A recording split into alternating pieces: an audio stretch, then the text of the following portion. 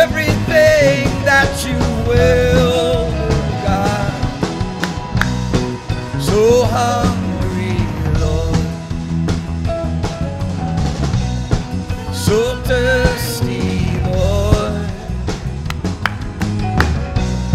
so hungry, Lord, so thirsty, Lord,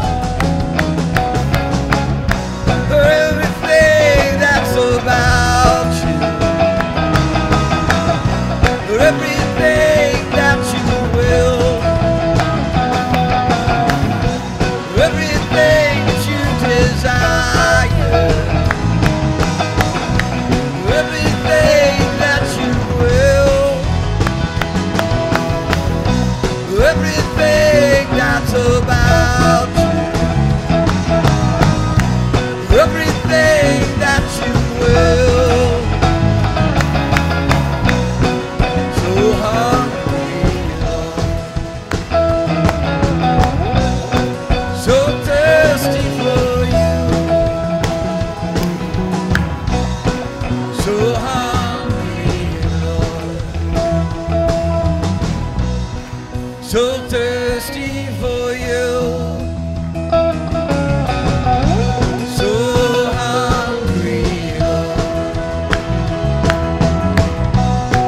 so thirsty for you.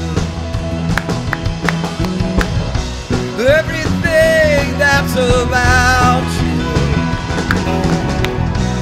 everything that you will, everything that's about you, everything that you will, oh God. So hungry, Lord, so thirsty, Lord, for everything that's about you, for everything that you will, for everything that's about you, for everything that you desire. So hungry, Lord, so thirsty for you, so hungry, Lord, so thirsty for you, everything that's about you, everything that you will, everything that's about you, everything that you desire. So hungry, Lord, so thirsty for you, so hungry, Lord, so thirsty for you, for everything that's about you, for everything that you will, for everything that's about you, for everything that you desire. So hungry for you, so thirsty for you, so hungry, Lord,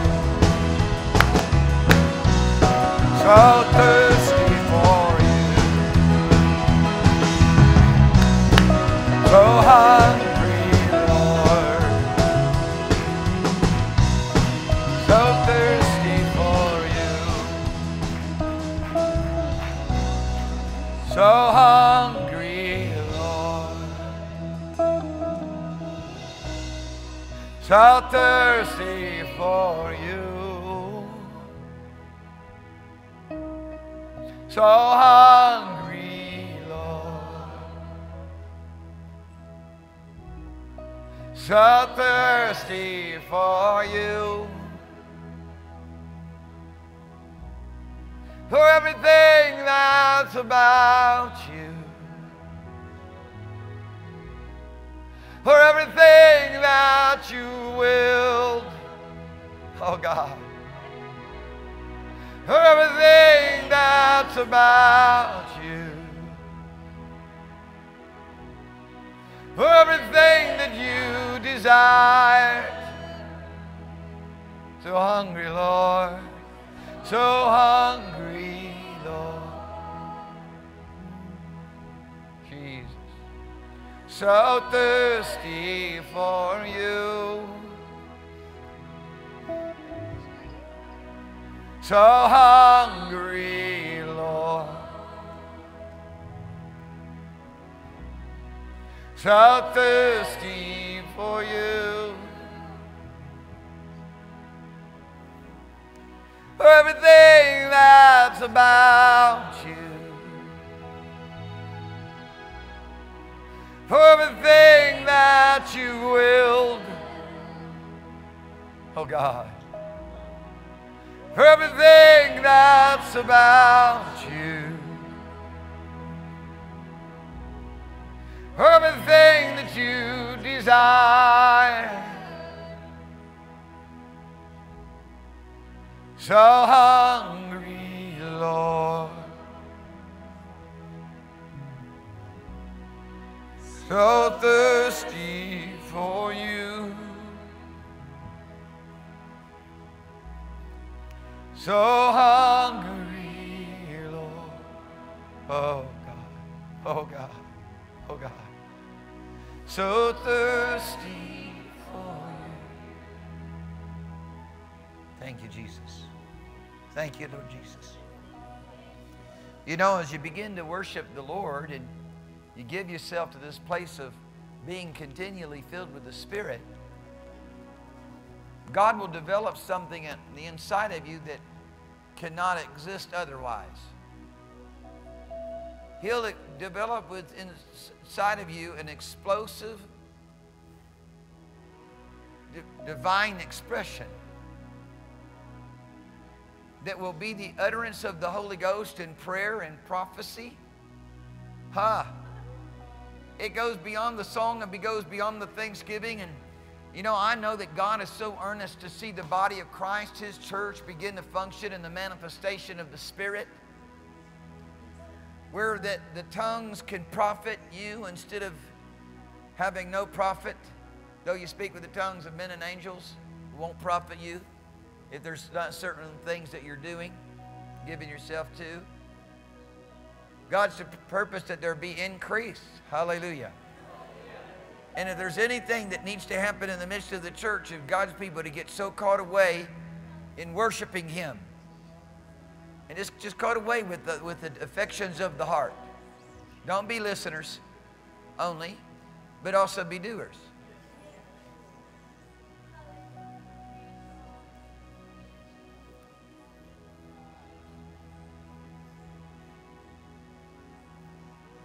You could be a doer right now if you wanted to be.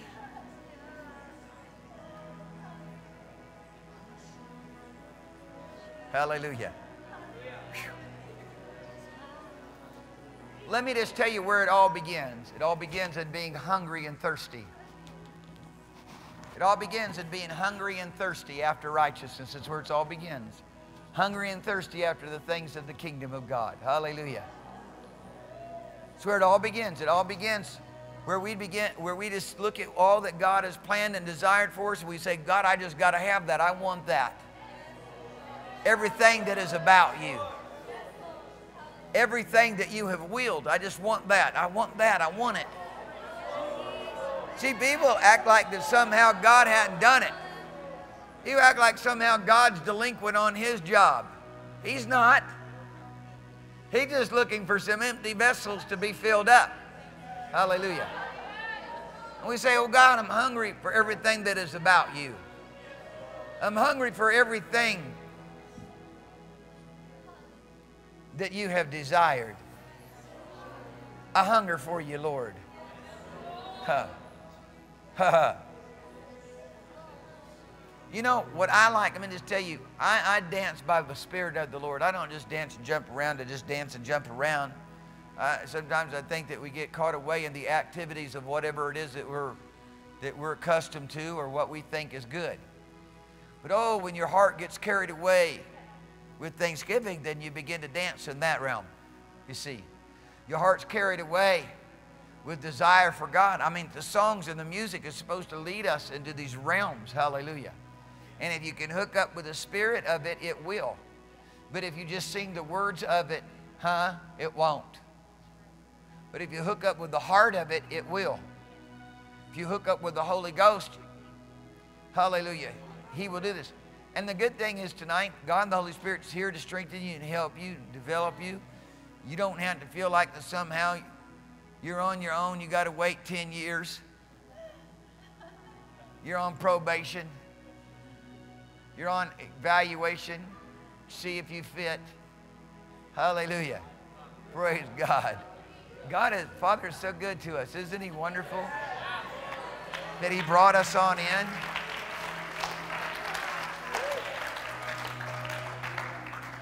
I've discovered that it is a great grief to God's heart when we're all excited about other things and we're not excited about His things. It's a grief to God's heart. Isn't it, people? I'm going to tell you right now, the blabbing of the mouth, I'm going to tell you right now, the more you talk, the more sin you got. God says in a multiplicity of words, there is no lack of sin. I pray in Jesus' name that everybody in this place tonight will learn how to talk to Father and enjoy the conversation. Hallelujah. Hallelujah.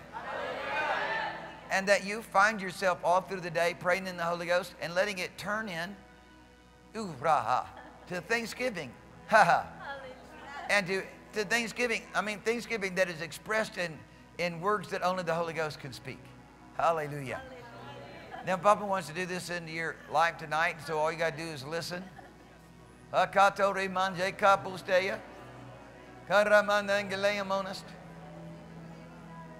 know, the last thing I like to look up, and praise God I don't have to see much of that here tonight, is look up on the platform and see somebody look all weird. You know what weird look is? Perplexed and unhappy. I mean, all God's people, you know, you're supposed to be filled, hallelujah, with praise and thanksgiving and certainty. Amen. That's one. Hallelujah. I have a responsibility. I have a responsibility. I have a responsibility to God to put on the Lord Jesus Christ. I have a responsibility in the kingdom of God to obey the Holy Spirit, to walk with God that produces joy and thanksgiving and praise and the ability to speak a word, the right word at the right time. And every time the right time appears is when somebody's there in front of me who's got any hunger for God. You know, God will give you an ability to see hunger in people's lives as soon as you get hungry. He will. As soon as you get hungry for God, you'll have the ability to see hunger in people's lives. Speak into that.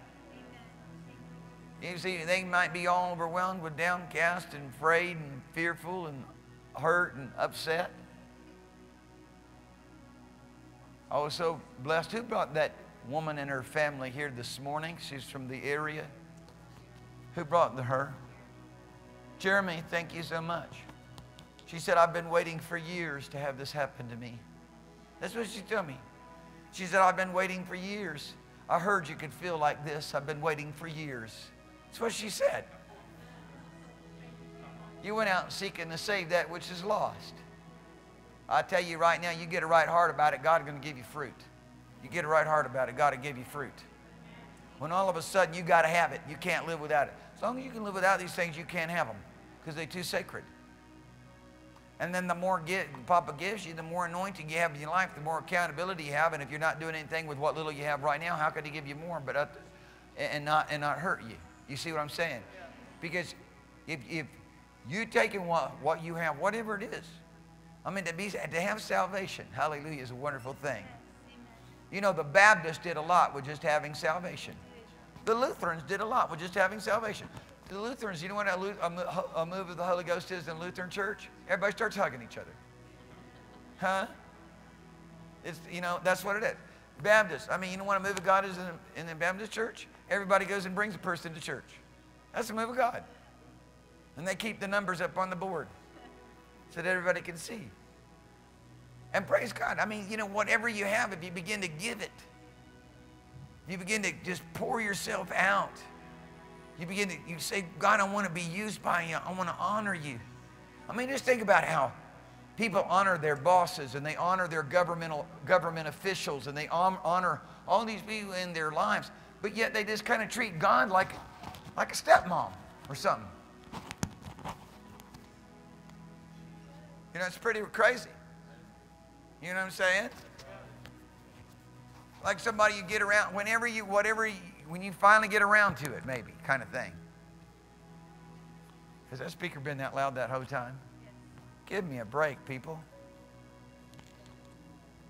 God gives wisdom, and out of his mouth proceeds understanding and knowledge. You can't have the speaker up that loud out there. Go ahead, you can be seated. I hate doing sound design, trying to preach. You can't be blasting people's ears out. People just move. Guys back there, move around something. Come on now. God will help you. He'll give you insight. If there's anything we need help in is people understand how to run a soundboard. The issue goes on everywhere on the planet. Somebody said, well, if you're hiring people and paying for them, even if you're hiring them and paying for it, they can do it anywhere but in the meeting. It's true. Some people do sound design, they may be perfect at it, but they get in the meeting and everything they know just gets all messed up. Hallelujah. Hallelujah. Hallelujah. Hallelujah. Ha ha. Anybody happy here?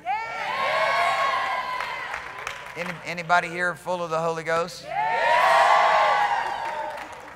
You know what God has purposed and what God wants to produce is he wants to produce Jesus people. And this is what God the Holy Ghost is doing. He wants to produce Jesus people full of the Holy Ghost who live by the Word. See, it's a key word. That's key phrase. Live by the Word. Live by the Word. Huh. That's like the army of God. They live by the breath of God. See, that's the Word of God. Every word of God is God-breathed. Huh. You want to understand what's going on in Father's heart, where the affections of his heart, what he wills, what he wants for your life, just read his Word. Hallelujah. Look at his response to the things that people did when they rebelled. Look at his love and his mercy. Look at his response to people who would just simply obey him and walk with him. And look at the blessing that is there. I'm telling you right now. And it's not like, you know, it's a reward system, as it were. It's just that if you want to be blessed, you got to walk with God. Hallelujah. Hallelujah. I'm so hungry for you, Lord. I still hear it. Can you hear it? I can still hear it. I'm so thirsty for you, Lord. I'm so hungry for you. I'm so hungry, Lord. I'm so thirsty for you. Everything that is about you. Huh? See, that's right out of the heart. Where did I get that? I got that in that explosive thing called dunamis. Which can be related to dynamite. It's an explosion on the inside of me. It's a river that flows. It's prophecy. It's tongues and interpretation of tongues. It's a shout. You can have that too. Even if you can't sing, you can rap it, as it were. You can lift up your voice and you can begin. You know, back in the time when people knew how to function and flow in the Holy Ghost, you'd have a group of people together and you'd just hear one prayer, one great, powerful, anointed prayer after another. It wasn't the strings of people straining. It was the sweet sounds, effortless sounds of the majesty of the Spirit of the Lord being expressed to them. But it's because they gave themselves to that realm.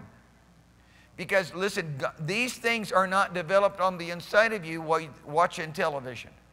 These things aren't developed on the inside of you going and playing whatever games you like to play or doing whatever activities you like to do.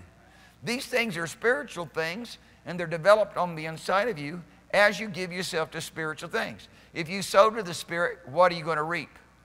You're going to reap spiritual things. You're going to reap this realm of his divine life. Hallelujah. This realm of rivers, this realm of explosive divine power and expression because God the Holy Spirit has trained you how to respond to Him, and now your emotions are being, as it were, developed to function in Him rather than being in prison to function in a purely human realm, responding to something, some joke that makes you laugh, some event that makes you happy, some event that makes you sad, some statement that makes you offended or hurt. Most people live in that realm. They're living in a prison. They're living under a restraint that God has come and liberated us from. Hallelujah. Praise the name of Jesus. Praise the name of the Lord God. People don't know it. They give themselves over to sin because it has such a powerful pull on them, and all it does is create for them death and destruction.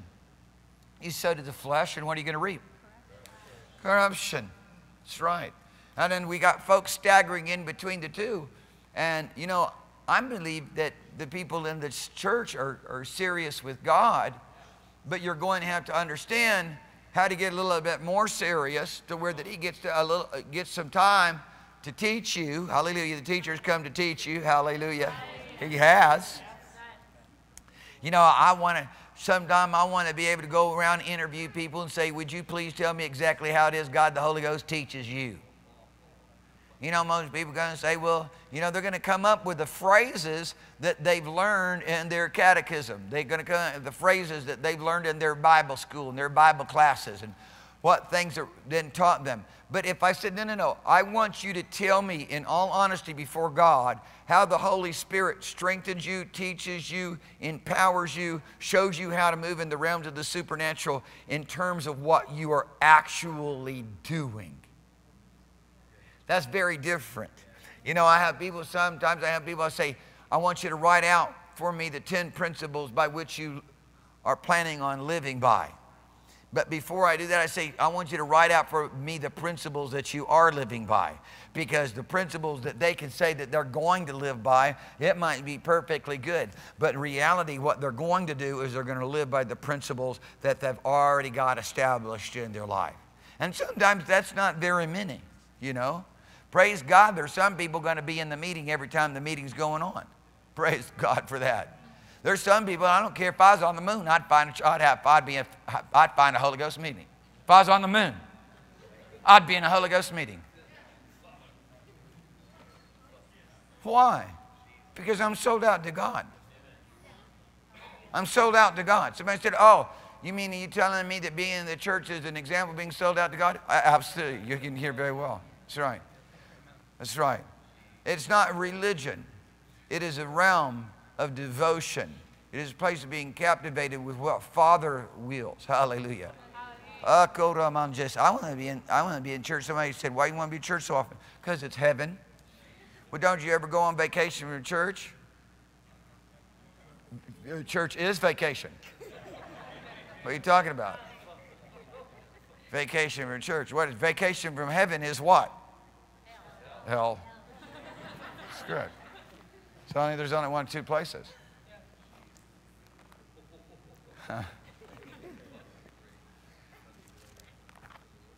Father wants to train you. He wants to build you up. He wants to create an explosion in your life. So I don't have to stand here and talk to a bunch of silent people where I wonder whether they're alive or dead.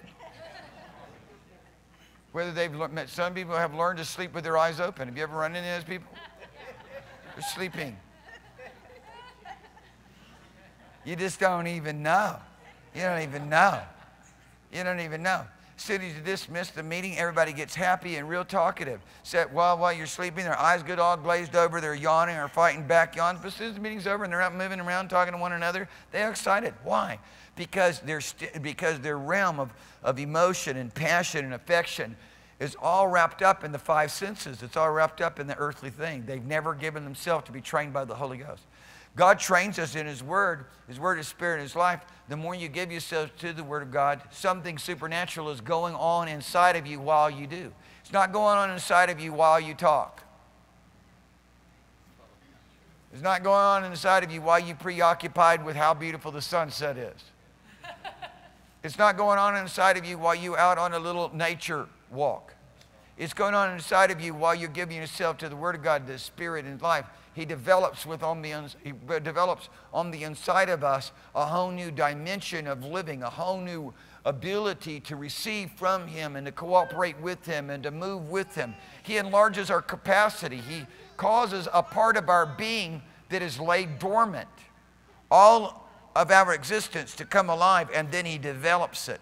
Because, you know, that's how we begin. As newborn babes, we're just, you know, I've said this till I'm blue in the face and I still don't get much mileage out of it. I'm not quite blue yet. Sometimes I feel like, my goodness, can you repeat yourself again after so long a time as this? I tell people and they just look at me like, God's Word is divine nourishment to nourish a dimension of our life called the spiritual. And the dynamics of walking with God is that you and I are supposed to desire the spiritual realm. But the people, I don't know. Maybe people think that that's equivalent to their natural realm. I don't understand it. I don't get why there is not a reasonable response to God's wonderful opportunity that He's given to us, the open door to come and behold Him. You know, Papa, He wants us to learn how to be filled with the Spirit. But if you're not going to be willing to say, you know, Lord, look, you can go all day long. He's like, go all day long, do whatever you want to do, minding your own thing. But what happens when all of a sudden you become every day earnest about being, you hungry, passionate to be filled with the Spirit? You want to do what God commands. There's people who go through their whole day, they don't even think one thing about it. They're so preoccupied with earthly, selfish, fleshly existence. I wish you'd stop that. Praise God, it was a weak amen, but at least it was one. It was one. Praise God, it was more than three. There was a lot of silence in that one. There's people I saw, their lips did not move. You might have said it, you might have grunted it from deep in your diaphragm, but your lips didn't move. Amen takes a movement of your lips. You can't go, oh, oh, oh, oh, oh, oh. Amen takes a movement of your lips. It's impossible to say. Try to say amen without any movement of your lips. Go ahead, try. Amen. No, try to say amen without moving your lips. Go ahead, try.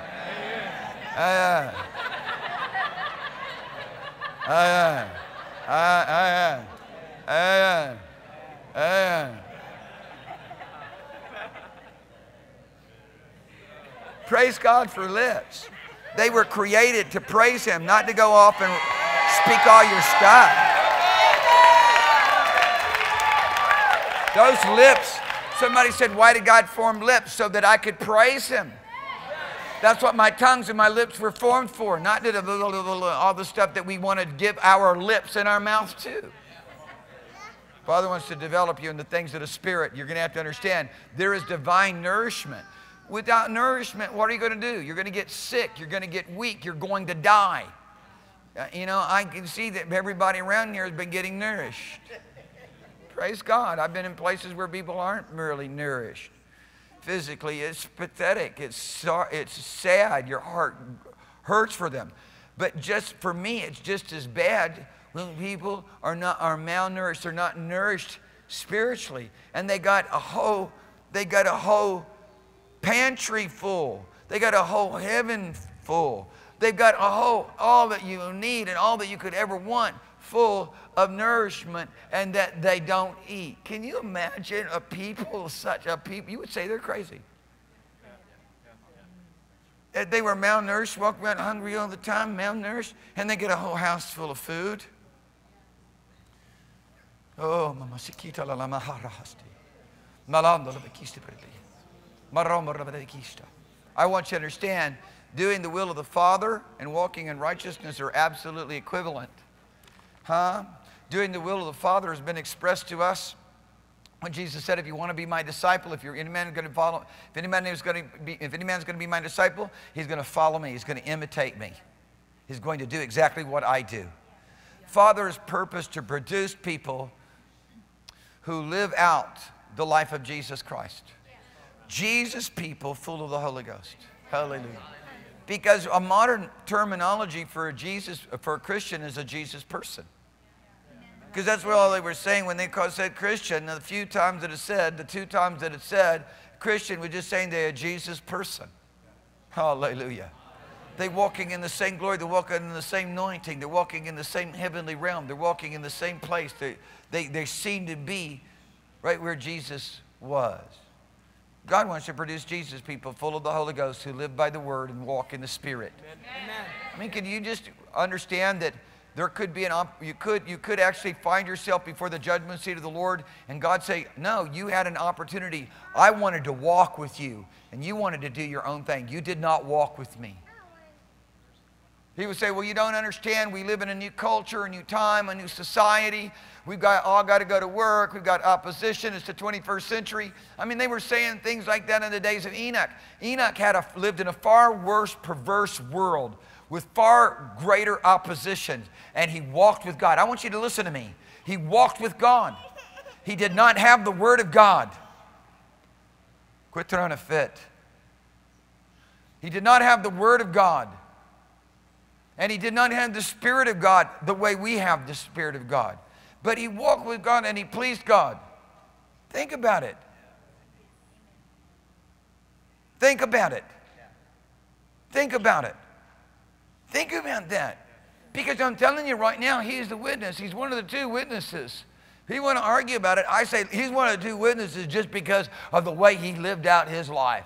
If he's not one of the two witnesses, he's one of the big witnesses. And there doesn't make any sense that you make Elijah one of the witnesses, and the only other person that looks like Elijah with respect to the person who hasn't died is Enoch. I don't see why people have such a big problem over it, but they do, believe me. Of course, people have a big problem over everything in the Bible. That's a big part of the problem.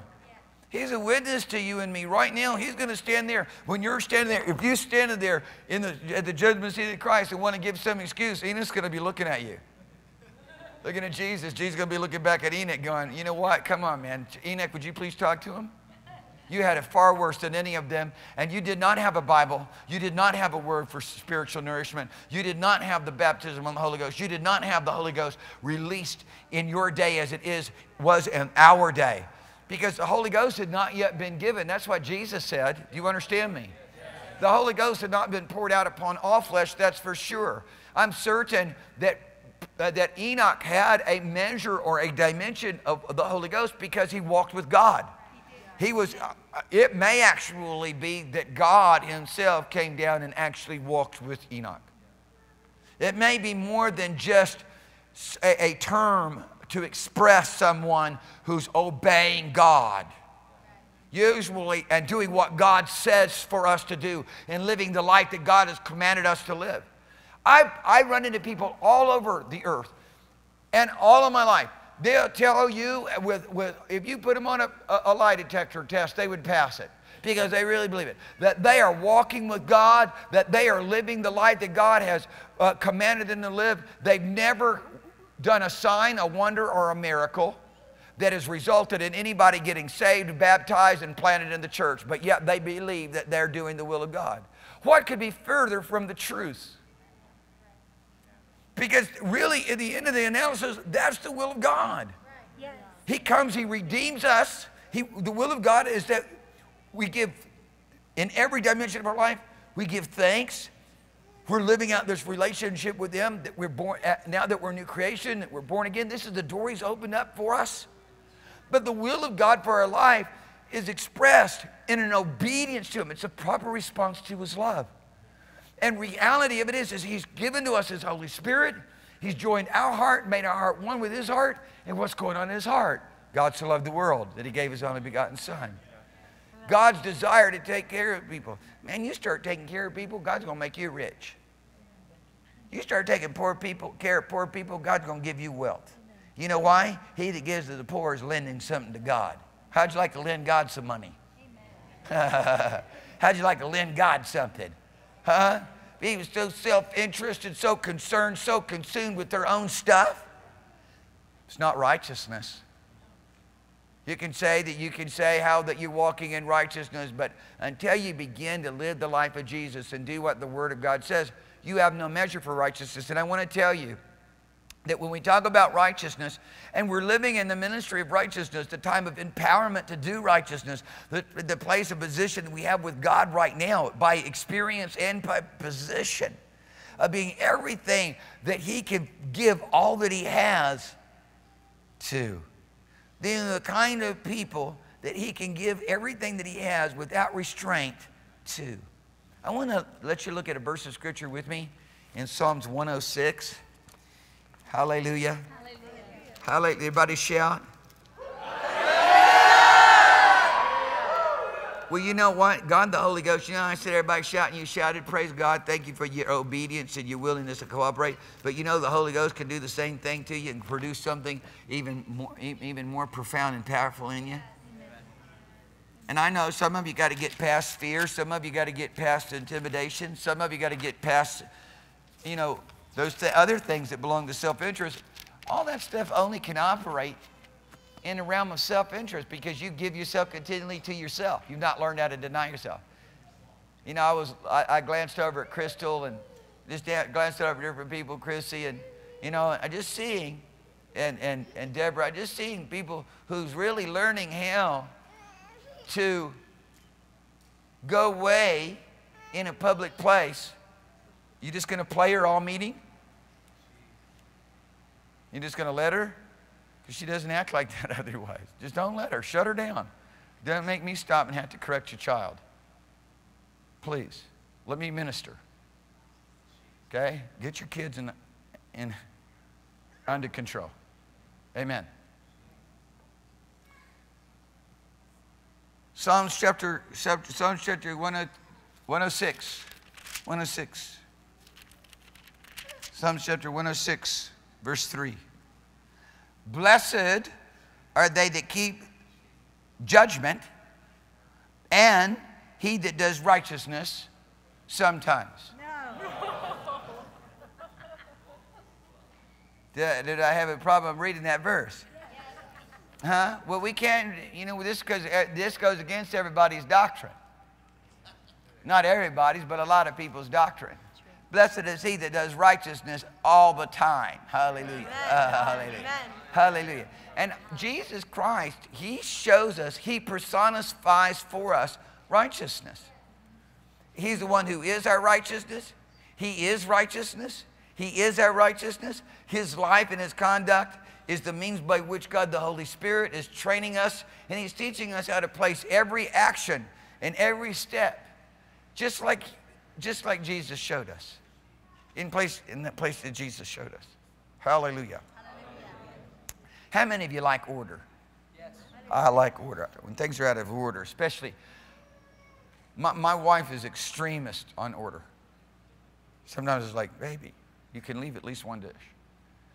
I mean, everything has to be put in its proper place all the time. Every time. All the time. Anybody knows her? That's true. You know that's true. That is no exaggeration. But for me, I get totally out of sorts when things are out of divine order. Yeah, I'm pretty easygoing, pretty accommodating. Things are out of order, out of divine order. I'm upset, man. It's a mess. That's a place where everything that is opposed to you and everything that Satan can possibly put on you ultimately is in operation, or potentially to be in operation. I'm going to make sure people get in divine order. Jesus shows us divine order. Hallelujah. Hallelujah. Come on, people. You go deep in the Holy Ghost here tonight. If you just begin to respond instead of holding on to your life, just learn how to be a servant and say, yes, Lord God, I want to serve you. I want to obey you. I want to do things your way. Hallelujah. I want to learn how to walk in righteousness. Praise God. He gave you the gift of righteousness. Imagine God gives you the most glorious, amazing, wonderful gift, and you don't do nothing with it. Or you define it based upon your own terms, what suits you, what goes along with your thinking, and then that is your definition for righteousness. No. God's definition for righteousness has been clearly revealed in the Logos. Christ Jesus, the Word. Hallelujah. He's the definition. He's the definition. Hallelujah. And the written Word describes all those things. Hallelujah. Hallelujah.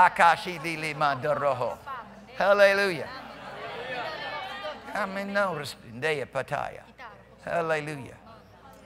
Oh, what a glorious thing is going to begin to happen in the earth when God's people begin to do what God has told us to do, when we begin to live by the Word and walk in the Spirit. What an abundant life. Amen. Amen. I tell you, this language of the Spirit, what we call tongues, the language of the Spirit is supposed to be able to produce within us a greater display of that outworking, a greater display of faith, a greater display of love. It's just the means by which we go there. Hallelujah.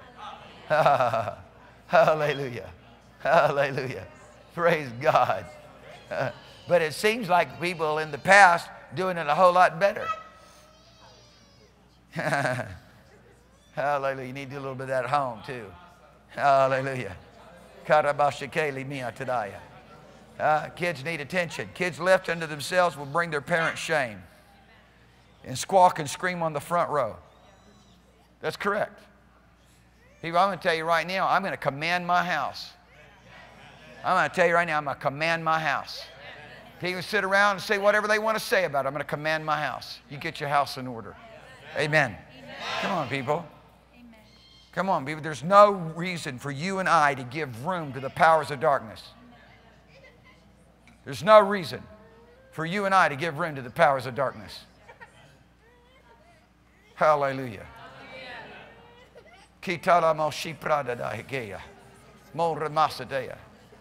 Amen. Take the rod. The rod will drive out foolishness. Huh? I purpose to pray foolishness out of my kids' heart and lives. But if you don't know how to pray, get a rod and drive foolishness out. They shall not die. Regard not their screaming and their crying and their fit pitching. They shall not die. Amen. Amen. Hallelujah.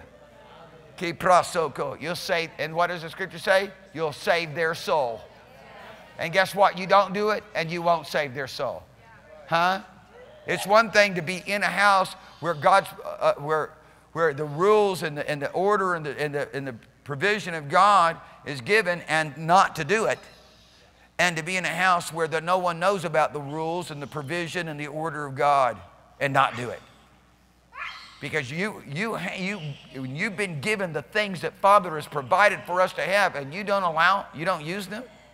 Huh? Goodness gracious. Right? It's gonna backfire on you. God's not going to be mocked.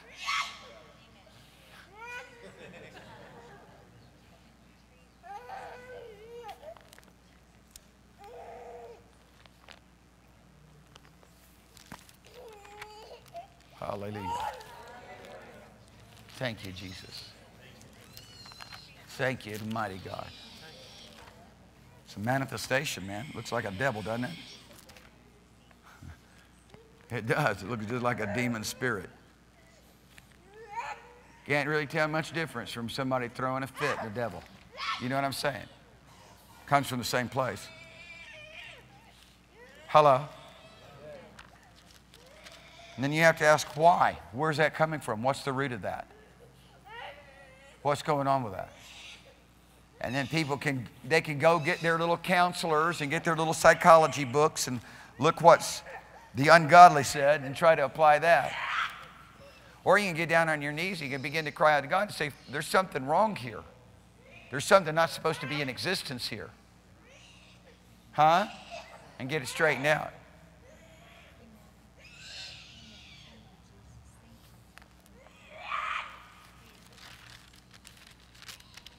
I almost feel like saying, you foul spirit of hell, come out.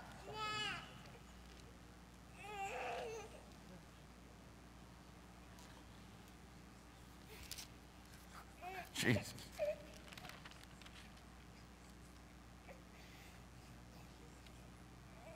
Go to 2 Corinthians with me, chapter 3.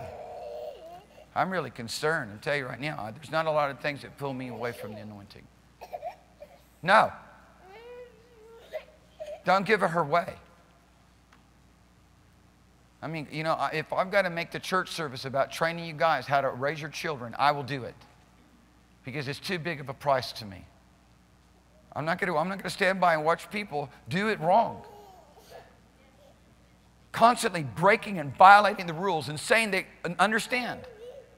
This is what we deal with in the church, from the pulpit, from the platform, all the way to the back row. People saying, yes, I understand, yes, I get it, but not doing it, violating things, right and left in the Spirit.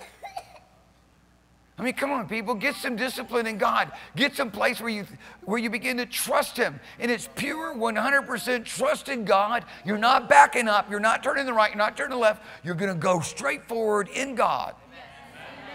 Hallelujah. Amen. Hallelujah. I'm trying my best to get over here to a place. I mean, I could take control of the situation. I don't want to. I don't want to take control of it. And we'll just all start interceding for Naomi. She's got the service anyways.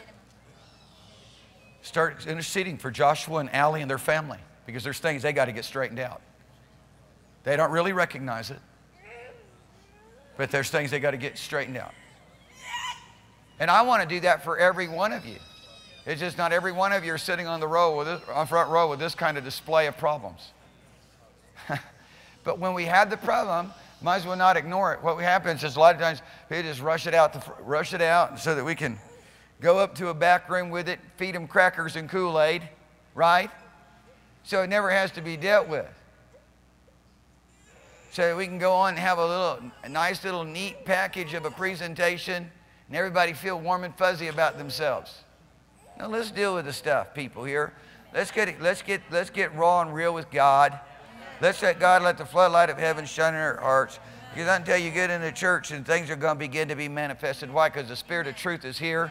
I'm not want games. I'm not playing games. I don't want my own thing. I want His thing. And when you do, what's going on in people's lives starts to be made manifest.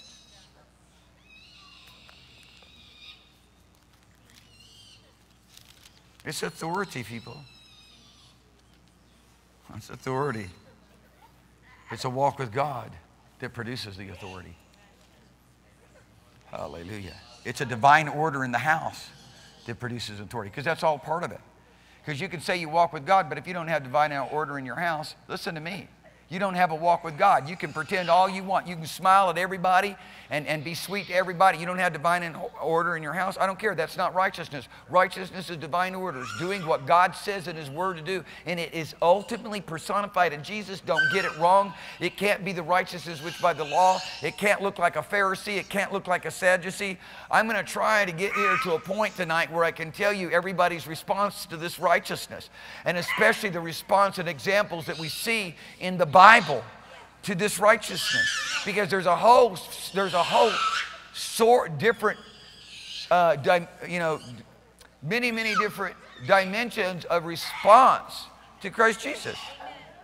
You got the response of a woman, and you think about the woman that comes in. She's a sinner, and most people believe that this woman was a prostitute.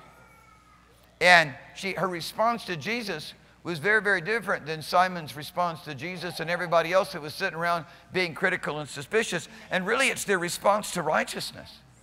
And you know, I personally believe that this woman was in the meetings where Jesus was at, and she saw the power of God being displayed. She saw the sick being healed, devils being driven out, divine order coming into place, because when His divine power comes, and there was times where Jesus took control of the entire situation. There was places and times and events where Jesus did not take control of the situation. He responded to where the people were at. He responded to, for example, Nazareth. He responded to their doubt and unbelief. And there he didn't do many mighty works there, just healed a few sick folk.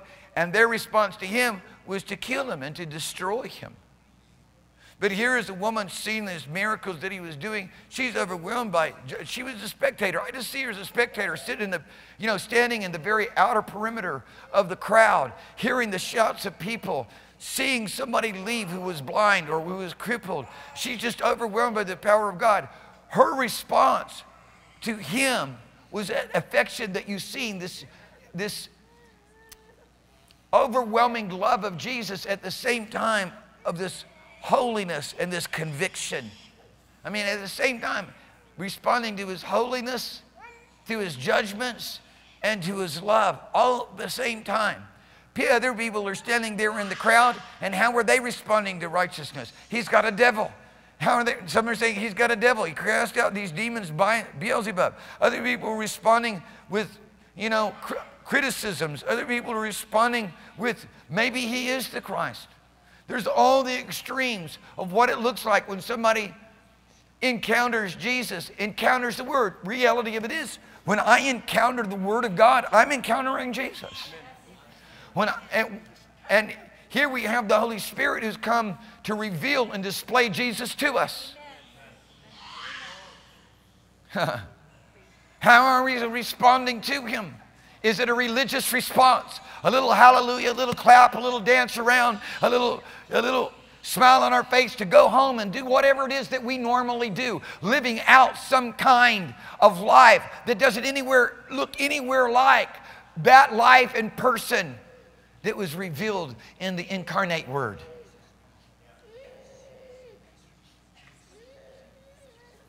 We're going to get after this thing tonight. Hallelujah. I'm belief for every manifestation to take place will take place. Jesus knew how to preach and get after it until every devil in the place was mad. With the body or without the body, where everybody in the place that could get mad was mad. Every demon spirit was outraged. Hallelujah. And then ultimately to bring to pass a change, a radical change. Hallelujah. I want you to confront Jesus tonight. I want you to confront his word tonight. I want you to confront his ministry tonight. I want you to confront the call of God upon your life. I want you to confront the will of God. God is willed to produce a bunch of Jesus people who are full of the Holy Ghost. A bunch of people whose heart are so set upon God and they're so dedicated to doing his will that they automatically, when they get together, there is no divisions among them because everybody's set on Father's will. You don't have to get on the same page with everybody else around you. When you are set to do Father's will and everybody around you is set to do Father's will, you don't have all the division. You don't have all the complaint. You don't have all the separation. You don't have all the suspicion. You don't have all the rebellion. You don't have the smiles, a smile that is a falsehood. A smile that just looks like it's agreeing, but reality, the heart rejects what's being said. That's the kiss of Judas. Do you understand that? It's the kiss of Judas. To smile and embrace as though that you love and accept, but your heart is to betray him. We just don't want any of this. We want the floodlight of heaven to shine upon our soul. If there's not Holy Ghost conviction in the house, if there's not divine order in the house, how's there ever going to be Holy Ghost conviction out there in the highways and the byways and the streets? You could bring people in here, but what's going to happen if there is nobody flowing in the Holy Ghost? For too long, the many have sit around and watched one or two people flow in the Holy Ghost, and that is how they regulated the meeting. You understand? That's how they judge the meeting. If those one or two or three who know how to flow in the Holy Ghost were really flowing, the meeting was great. And they had completely eliminated their responsibility for the meeting, completely out of the judgment. They defined a meeting, good meeting, because the one or two or three people who know how to flow in the Holy Ghost were really on, or they were just not fully given over or whatever. And it was without any regard to their individual responsibility to supply something. Everybody's made it the pastor's responsibility. No, God's made it your responsibility as to whether or not somebody comes in here. I was so blessed by April. Thank you so much. I watched you get up and go get that girl. That's what it's all about. You went and you got that woman and you took her by the hand and you brought her up here and Jesus met her. You brought her to Jesus. I'm telling you right now, you were just as much a part of that. That's got to be going on in our life, people. It goes on in our life only because there's truth in the inward parts. We give ourselves to this all the time. It's not just some little switch we turn on because we're church Sunday, or, we got some little, dichotomized life, because we've separated out our business from ministry and our whatever, Our playtime, our recreation time, come on, people. What part about being a new creation is not full time? What part of being born again and being made, privileged to be made the family of God, to present ourselves as ministers of the Lord Jesus Christ, to be privileged to stand in His presence, is less than full time? I hope Jesus don't come and you're part-time off. I'm amazed at how many people have excuses of why they don't come to all the meetings. I hope you make heaven. I hope you got that particular time when Jesus comes. You've not decided to be doing something else. Father tells us to be sober and to be vigilant. He doesn't waste His words. Was he just kidding? High five. He said, be sober and be vigilant. You do not know the hour in which your Lord comes. For you. To hold you, to say, this day I require your life. This day I require your soul. A friend of mine just made 48 years old. Well, you know what? He should be very, very glad. Those of you who are really old, you should be very, very glad, because very few people have lived to get as old as you are. So many people have died. There's many people that never had the privilege of living to be 48 years old. There's a lot of people who did not, I misspoke. There's a lot of people who did not live long enough to enjoy 57, however old you are. You should be so thankful instead of sitting around going, my goodness, I'm so, old or whatever. Father has preserved you. He's the one who calls it. But you don't know what hour your Lord is coming for you. You're going to need to be responsible for the life He's given you. He gave to every man according to his individual ability. He's like one who goes on. He is like a king, a ruler of a country who goes on a long journey and takes his possessions and he gives them to his servants.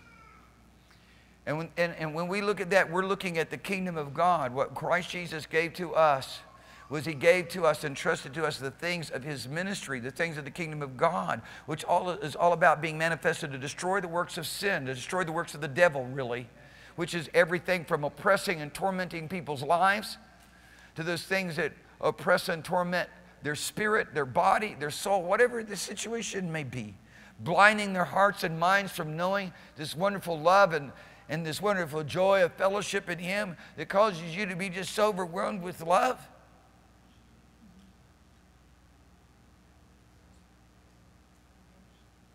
That you're willing to go and lay down your life for a lost and dying world. I want you, before we talk too much more about this, I want you to look and see something so beautiful in 2 Corinthians chapter 3, and I want you to believe it. And I want you to start living in it. I don't want you need to stop running and hiding every time you hear the voice of God, running and hiding in shame. As Adam did, who wanted to cover his transgression. God says you're not going to prosper if you do that. You're supposed to come stand in the light and let the light burn in you. Let the light examine you. People all the time, they throw up a defense against God. And their defense against God is their own self-interest, their own opinions, their own self-preservation of their life.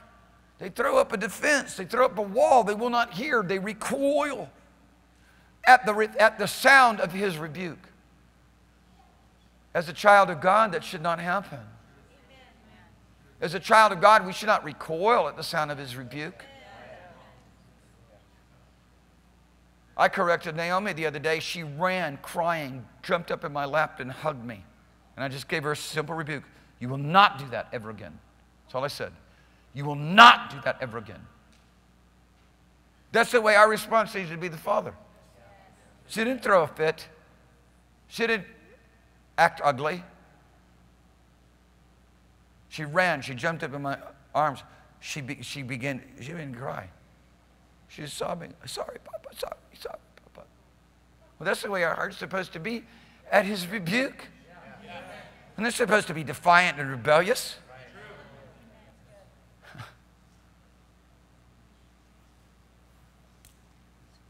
And we're supposed to have people around us that are going to correct us and not let us get away with stuff. Because the child left unto himself will bring the father a great reproach. And you and I are children. The Father hasn't left us in the hands of people who are our peers that we think that we know more or just as much as they do.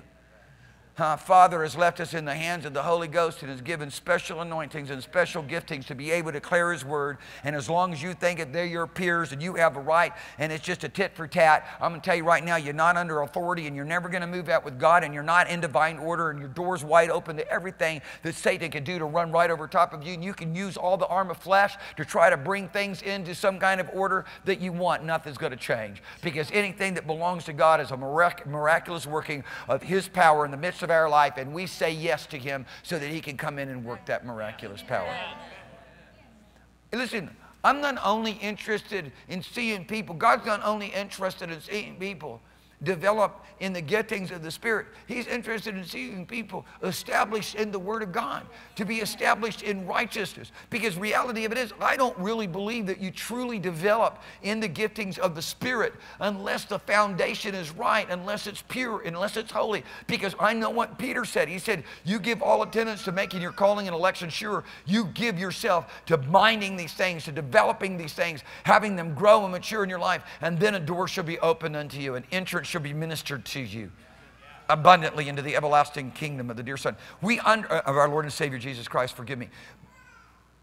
We see the model set before us of consecration to the Father, consecration to His will.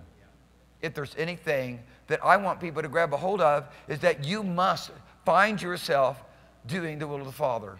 Amen. And if you're not doing the will of the Father, He's going to say, I have no fellowship with you. Because you can make sin to be whatever you want it to be, transgression to be whatever you want it to be, your ideas of righteousness, whatever you want to be. But the bottom line of it is, the will of the Father was fully revealed in Christ Jesus, and God has commanded each and every one of us to imitate Christ Jesus and even to imitate Him. Amen. And when I say that in that respect, of course, I'm saying Father and the Holy Ghost. Because I'm not in any way saying that Jesus isn't God, because He's God. And there needs to be more confession of that. Huh?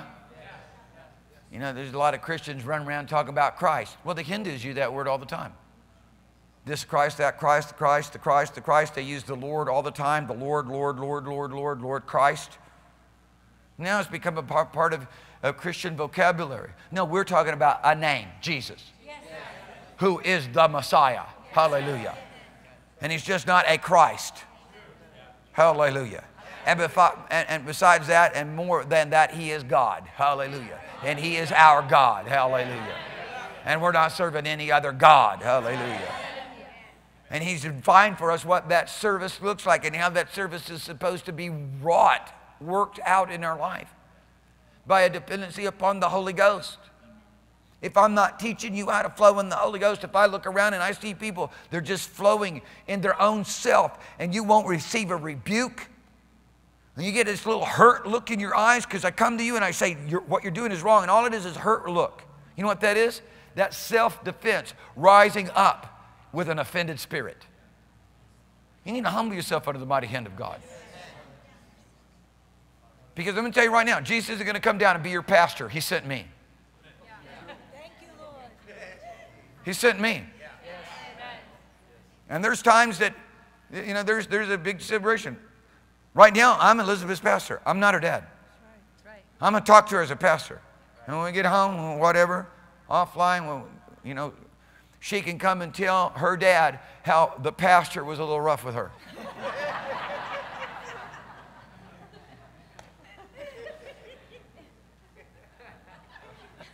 And we can discuss it. But when you are stirred with a righteous cause to have things in your life in that that which God has commanded, which He demands. God demands it. Somehow we don't understand that God demands something here. That the reality of it is our unwillingness to obey, the consequence of it is going to be people that will spend eternity in hell, because it was only through our obedience that they were ever going to be reached.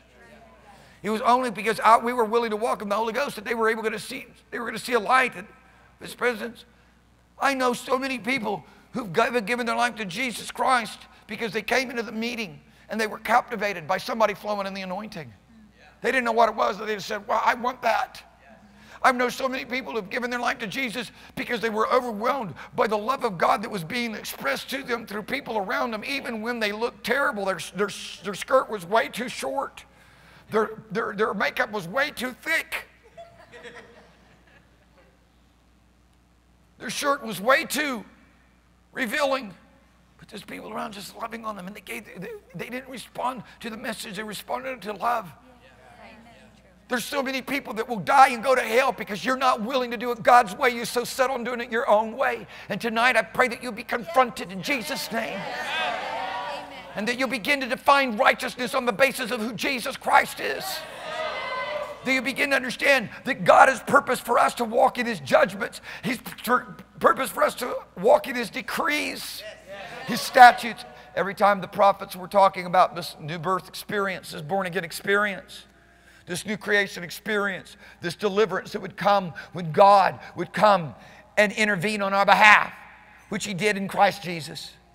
They always talked about at that juncture in time, He would cause us, and literally with an impact, it's a causative, the hifil in the Hebrew language, but the impact of it is to make us walk in His judgments, in His statutes, in His decrees, in His precepts, in His rulings, in His decisions. And that's the impact of the Holy Ghost. That's the impact of the Holy Ghost. But we have to will it. That is the impact of the Holy Ghost, but we have to will it. And when we will it, He will make us to do it. He will make us to do it. He will cause us to do it. He will be the power of doing it. He will be the force by which we get it done. We won't have to be convinced with intellectual arguments. We won't have to be taught of men how to abide in this realm, how to live and dwell in this realm. Too many people are still walking in the counsel of the ungodly. They got about 50% counsel of the ungodly. Let me just use this as a proportionality.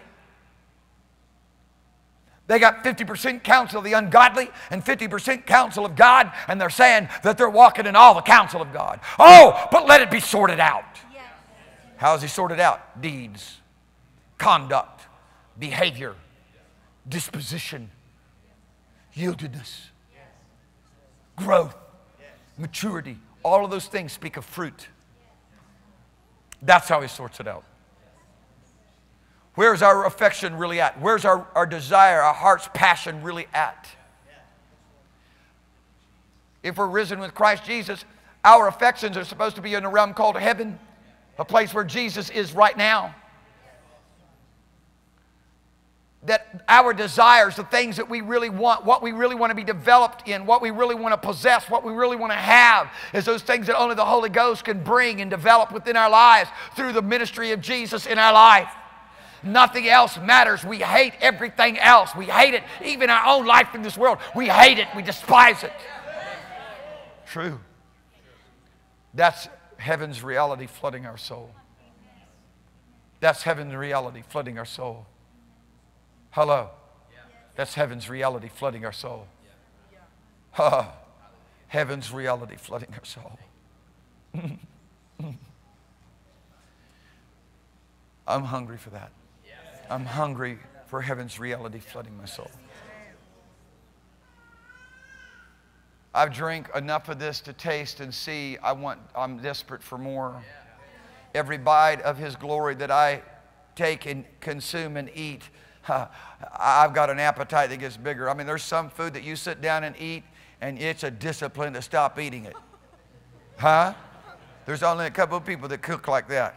My wife is one of them, and there's certain things that she cooks that it's like, I could eat this all day until I'm sick.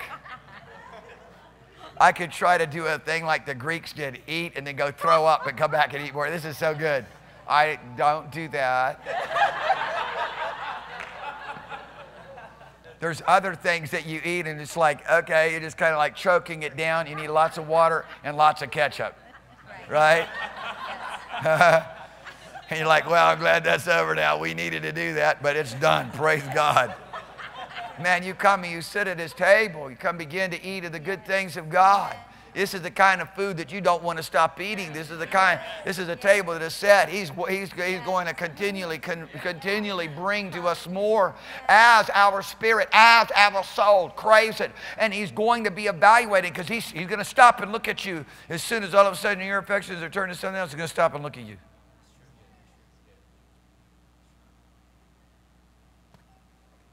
I'm going to tell you this.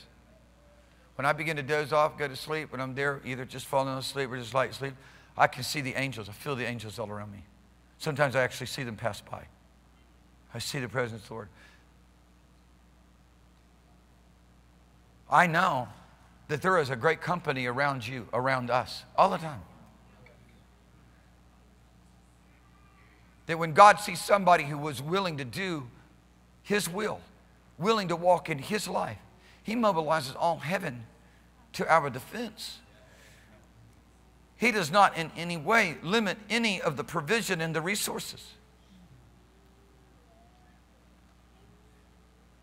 I mean, it's pretty funny, but I was sleeping I think it was yesterday, or the day before yesterday. I was laying back on the couch and been studying. I was there in that place. I saw one of the angels of the Lord pass by me. I thought it was Ann. They passed by real quick. I could feel them. I said, Ann. I woke up and said, Ann, you here? I sat there in the house hollering for a few minutes and realized, no, it wasn't her. Laid back down. Sat back down. I couldn't sit back down anyways, but. And then it goes beyond all that. You get all excited about angels. What? You got God in you, man. Yeah. Don't act too pious on me right now. Don't act too all excited about it all. Don't. Come on.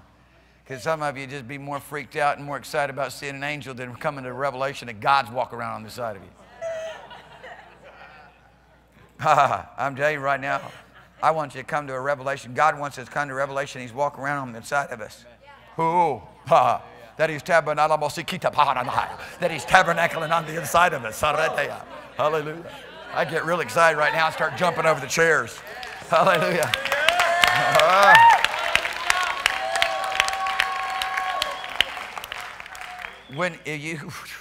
If you'll let God show you how quick joy unspeakable, how close joy unspeakable is to you all the time, and how quickly it can come by the adjustment of your attitude in submission to righteousness, in submission to the Holy Ghost, because you're willing to walk with God for real, based upon fruit, and not based upon your own ideas of religious thinking and philosophies and traditions. I've talked to people this long time. You can't pry anybody who thinks that they already know it, they've already got it sorted out. You're hopeless, man. Christ has got to hit you in your life. Where you hit the dirt going, oh my God. I'm tired of living in this deception. I'm tired of living under the influence of these mind-blinding spirits. That's why I really believe, I've looked at this thing so many different ways. And thought about, how much responsibility do we put on people in the kingdom of God? I don't want to put any more responsibility on people than what God's putting on them. But I look at the scripture and I see the responsibility of the very life of Jesus that God puts upon all of His people, not some of His people. And it's a responsibility that is a wonderful responsibility. And then I see by my firsthand experience that I get to encounter so many of these things. I have had to come to terms with my own ignorance and my own blindness. Because I threw myself into the ministry and had to deal with my lack of authority and power in my life. Huh? When we were in Nepal, for example, the first time. I had done a couple of crusades before that, but this one was really huge to me. I'm going to tell you right now. I wasn't overwhelmed and captivated by all the people and all that got healed and all the signs and wonders and miracles that took place, even though I was captivated by them, I was also overwhelmed by all the people who didn't get healed. People, and praise God, the Lord caused most people to just be fixated on all the miracles and signs and wonders and things that happen. Like Ann and I tell the story about just being captivated by the one girl that was delivered from those demons and the crazy manifestation that took place in that deliverance. And there, where we're watching her and seeing her, we get an open vision from heaven. But I wasn't really captivated by all that. I was captivated by all the people who didn't get healed and didn't get a miracle, and all the people that went home not knowing Jesus. And let me tell you what that causes you to do. It causes you to throw yourself upon the rock and be broken. That's what it causes. And a lot of people just never been there because they didn't throw themselves into the work of the ministry. And I had already done that in many respects and many times up until that point, but just on a bigger scale. I don't find myself being more comforted by my growth and maturity. I find myself more desperate to be everything that He is and be all that He's commanded. Because when you understand it's all that He's commanded, suddenly you recognize, wait a minute, He's not coming up short. I got a problem yielding. It changed the whole dynamics thing. You quit blaming God psychologically, even though you're not willing to admit it. You recognize, no, you blockading God. And then you start saying, when you start coming to reality on this thing, you go, Father, I don't want to run a blockade against you anymore. I don't want to resist your will. I don't want to do my own way anymore. I want to be conformed to your word. I want to be conformed to your word. I want to be conformed to your image. I want to be conformed to your Son. It's not anymore just a cry of the heart that sounds real, but it's just become a song that's sung. Reveal your Son in me. When I wrote that song so many years ago, it was a cry of my heart by the Holy Ghost. But it's become the passion and desperation of my very existence. Reveal your Son in me. There's nothing about me personally as a human being that I'm fascinated with. I can honestly say that I hate my life in this world because I've seen my life in Jesus. When I think about the impact of Jesus' anointing, of Jesus' signs and wonders and miracles upon that woman who was a sinner, I've got to have the same thing going on in me. I've got to come to know the same kind of compassion. When I think about Jesus stopping the funeral parade at Nain and seeing the desperate mama who's crying and grieving over the death of her only son, and He says to the young man, arise, and life comes into the body. I've got to be that Jesus. I've got to have that ministry. That's the will of the Father. That's what He wants in my life.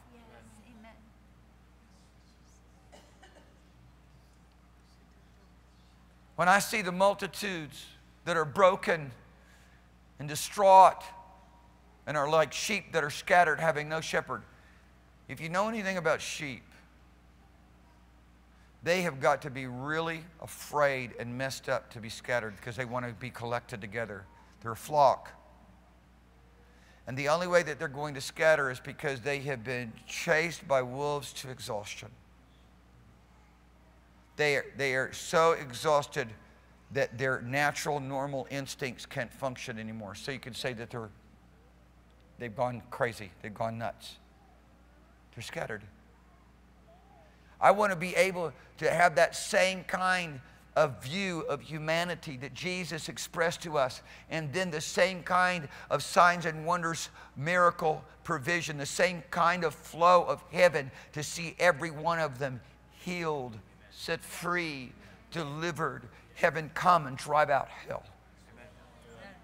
When I read about Jesus coming and preaching and teaching, and they heard and were healed, and then in the very hearing of it and the flow of the anointing and the virtue that went out of them, those who were vexed with unclean spirits were delivered at that moment in time, not by anybody raising their voice and casting out devils. Not to say that sometimes we don't raise our voice and cast out devils, because Jesus did, but just the very power of the anointing of the Holy Ghost. This is righteousness. Any other kinds of righteousness and ideas of righteousness? It's the false righteousness. It's a self-righteousness. Jesus came and personified it for us. I want you to look with me quickly here in 2 Corinthians chapter 3. Hallelujah. Hallelujah. I know that people may be watching on the web right now. Maybe there's people even sitting in this place. You don't understand what's going on. The things that we're saying makes absolutely no sense whatsoever to you. I want you to understand God wants to change your perception of life. You may think that, you may call a lot of things normal and everyday and common and wonder why we're so upset about it and excited about it. Because we don't call what you call normal, normal. We call it demonic. We call it a place of the world, that which will die and perish forever. You don't understand what we understand. You don't understand what the Word of God has declared and reveals to us as He warns us right now to flee from the wrath to come. Father is here in His mercy and His love, with the blood that washes us and cleanses us, with the Holy Ghost that renews us, strengthens us, and empowers us. And you talk about a great reward. To always constantly be in this place of floods of joy, to be in this place of peace that passes understanding, to be in this place of divine glory, to be in this place of fellowship. Hey, when I go to sleep, I fall asleep quite right away. Unless the anointing's so overwhelming me, I'm listening to the angels sing, I can't go to sleep because I'm being disturbed by the voices. I wouldn't trade what I have for anything. I wouldn't trade this place of pursuing God where the invisible is becoming more visible to me and that which is visible more profane to me. You hear me? Yes. That which already exists in the visible, that which men run after, that which men are captivated by is more profane to me every day. And the invisible is more visible, more real, and more desirous to me. And the more you hunger after these things, the more you seek these things, the more visible the invisible becomes. The more endearing these things that the Lord has done for us becomes. The more you're able to see and understand this wonderful life that He's given. Oh, I've got to be able, I've got to lay hold of a divine power that Jesus expressed that will break off every yoke, an anointing that will break off every yoke of sickness, every yoke of blindness, every yoke of disease, every yoke that Satan would put upon people so that everybody can begin to see this wonderful life that God has given to us. Listen, this religion, this power of mind-blinding spirits that are in religion. I want enough anointing to shut that thing down in this house. As well as every house. I want to be able to move and flow in an anointing that was expressed in so many people's lives. Charles Finney being an example of it. That when he walked into a place, when he was many times interacting with people, the power of God was so overwhelmed them that they become incapacitated, and many different expressions of that. I want that. Happened with Wigglesworth's life as well. Huh? You got to get past your temptations first. Some people, as soon as they walk into a room, they're overcome by the lust spirits in somebody's life, or the hate spirits in somebody's life, or the strife spirits in somebody's life. They don't even know what's going on. They don't even understand. They're overwhelmed by the spirit, the spiritual darkness that is in another person's life. God will cause you to walk in a relationship with Him that you walk in to any place. You change the atmosphere because your atmosphere is living under the realms of heaven, under the glory of the reign of Jesus Christ, the rule of the Holy Ghost. Living in the rule of the Holy Ghost is like living in the holies of holies. But we're never going to know it. If we're so preoccupied with earthly interests, we'll never know it. All you'll ever know about God is where your hunger and your passion and your desperation has taken you. There's been many people who say that most of that hunger and passion and desperation was more fully expressed in people's lives in the first year of their salvation, and then it began to wane. And so all they have is they express, maybe even after 40, 50, 60 years, all they're expressing is what they had and got and received in the first year. That's it. They lived on it the rest of their life. What a tragedy, eh? Father wants to shift this thing around for you. God, the Holy Ghost wants to invade your life and begin to produce within your life a desperation and hunger. And it's a good thing. It's a good thing because when we cry out to God, He just comes. You know, I can just give you an example in my living room the other day. In my living room, and I've been studying all day, and, you know, and just, I spent my day in the things of the Lord. It wasn't like I was preoccupied with something. I just spent my day in the things of the Lord. I turned on the TV, watched some news, and I have a news channel. I don't have the normal TV, a news channel. Then I flipped over to the YouTubes there. I was looking at the list of the YouTubes. There's a number of different Western movies on, old movies. And I saw a YouTube of a preacher there. And you know, you don't know it, but Father's standing there going, what are you going to decide? You don't know it. We don't ever conscious of it. Even as mature as we get. Because we could because it's okay. It's okay. We got no problem. Me clicking on, you know, watching some, you know, The Big Country. Gregory Peck. Huh? Well, probably no problem with that.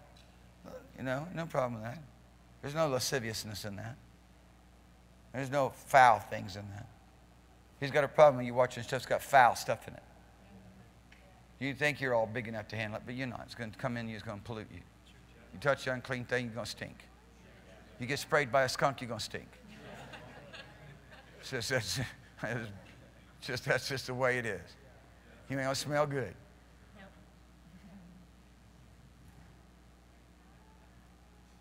I hit the preacher. As soon as I hit the preacher, a flood of heaven overwhelmed me. Flood of heaven overwhelmed me. It wasn't anything about the preacher. The preacher ain't even come on. Just flood of heaven. His Father saying, thank you. Good choice. Here, just want to bless you. Just wanted to stay, keep your heart right over here. Keep your meditations right over here. Huh? There's nothing wrong with it. It just ain't going to take me anywhere in development. You're not going to sit there and watch The Big Country and develop in the things of the Spirit. Huh? I might fantasize about having more cows. What it was like to live in a horse culture. You know what it was like to live in those days, and things were much more simple. But I ain't going to do anything about develop me in the Spirit. I know how the Lord loves it when we choose to be developed in the things of the Spirit. Because He's looking for some people that He can enlarge, that He can give an understanding to, that He can begin to develop within them a skill to flow and function in the realms of signs and wonders and miracles, the realms of heaven, the realms of presenting what God is doing to humanity. If you don't get in the throes of ministry, you're never going to have that tension, because all you're going to be thinking about is whether or not you're going to get a raise, how much money you've got in your 401k now, whether or not your annuity investment is doing good this month. It'll consume you. It'll consume you. It'll consume you. Don't you tell me it won't consume you. It'll consume you. It'll consume you. Where your treasure is, that's where your heart's going to be. Where your interests are, that's where your heart's going to be. And like I said, God's not looking for you to go quit your job, because all you're going to be is the same person you are right now, but without a job.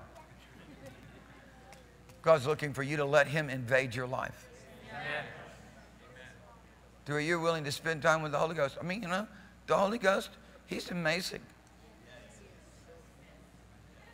He could covet and demand that we give Him every waking hour if we want anything from Him. If I was the Holy Ghost, that's the way I'd do it. You want my glory? You want the things I got for every waking hour? I'm not wasting my time on somebody just going to basically play games kind of thing. You right? Everybody's glad I'm not God. And so I'm letting all those behaviors be conformed to Him, and I'm learning how to act like Him. Amen. Amen. Hallelujah. Hallelujah. I am. I truly am. Praise the Lord for His mercy.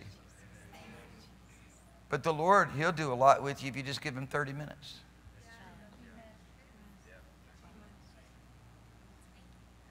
The Lord will do even more with you if you give Him an hour.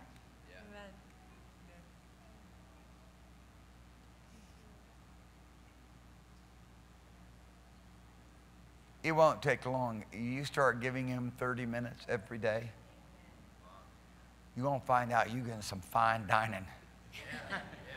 You're going to find out you got yourself, this is good. It's good. Now, if you're doing some kind of religious exercise, I'll tell you right now, it's like pouring hot tar down your nostrils. It's never going to develop beyond 30 minutes or whatever, because it's just too painful. Oh, my goodness gracious. But if it's real, if it's touching heaven, if it's something that belongs to what God the Holy Ghost is supplying, it's good. It is good. And you're going to want to spend a little bit more time. I know I got to go. I know my schedule's calling me. But it's just too good. Hallelujah. When you begin to understand, when Anna had the last situation with her heart, and I told Joshua and I said, just give me 24 hours, give me 24 more hours, just let me pray, give me 24 more hours. And then let him do an echocardiogram, and if that's still the situation, then proceed. I knew it was going to be fine either way. I knew, but they had already been through so much and whatnot, and some procedures. So, I believe God, the scar will go away and she won't remember a thing, if that's what it comes to.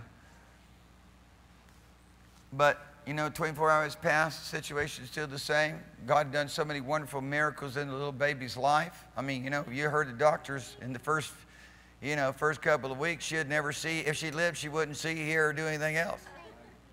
She wouldn't think right, be right, walk right. She was paralyzed, everything, every possible thing you could imagine. I guess they figured that they got to try to prepare you for the worst. Whatever, but nonetheless, this is the bad news club that everybody trusts in. Yes, right. It is. Bad news club. Everybody's putting their trust in the bad news club. Tell it worse than it is and believe the whole thing. Come on, help us, Jesus. Help us, Lord Jesus. And we were on our way to organize. It was the next morning after it took place, we were on our way to organize. I said, Lord, why wasn't I able to see that miracle take place through my prayer and conversation and relationship with you? And the Holy Ghost spoke to me and said, you need to pray in the Spirit more. I tell you, I heard Him. I heard Him so loud that I immediately crawled in the back of the Suburban, and I went to praying in the Holy Ghost. I'm telling you right now, people, God is looking for, it isn't that He's coming up short or that He's slack concerning His promises or somehow He's only measuring out just a little bit to the majority and giving a whole lot to the few. It's just that we have to understand we've got to give ourselves to the spiritual things. We've got to give ourselves to these things that God has provided for us so that through Him, He can develop us to be who we were really created to be. We've given our whole life to be developed, to have skill sets within the realms of that which is going to make us some money and get us ahead and get us some friends and get us whatever, give us some talent to do some things maybe. And none of that fits in the kingdom. I'll tell you what doing righteousness is. It's walking in the Holy Ghost. It's living by the Holy Ghost. It's giving yourself over to be trained by Him, to be taught by Him. Because if I really got people and I interviewed them and I said, you tell me, I want you to tell me exactly how it is, what you're doing right now that allows you to be taught by the Holy Ghost, where He Himself is coming and teaching you and developing you. And don't you tell me it's your time in the Word, because I'm not talking about that. Yes, is He connected with that? Yes. But He wants to develop you in your sight, your seeing, your hearing, your understanding, your ability to discern, your ability to move with Him, your ability to receive from Him, your ability in every dimension of the divine. What are you doing right now? Most of you in this place could at least say that you're praying in the Holy Ghost. And that would be a right answer. That would be one good answer. But, you know, that's supposed to be developed a little bit more. That's supposed to go somewhere that is continually growing and maturing and excelling and producing something in terms of the outworking of faith, the outworking of a greater display of His love in our lives. And when you see people and they say they're giving themselves to the gifts of the Spirit, to the flowing in that wonderful utterance, heavenly divine utterance that we call tongues, and yet there's really no real increase in the outworking of faith in their life. And I'm talking about mountain moving faith. I'm not just talking about relationship faith. I'm talking about exploit faith. And there's no real development of compassion and love. I mean, if you look at their behavior, if you took a movie of their behavior 20 years ago, not their outward appearance, their behavior 20 years later is really almost superimposable.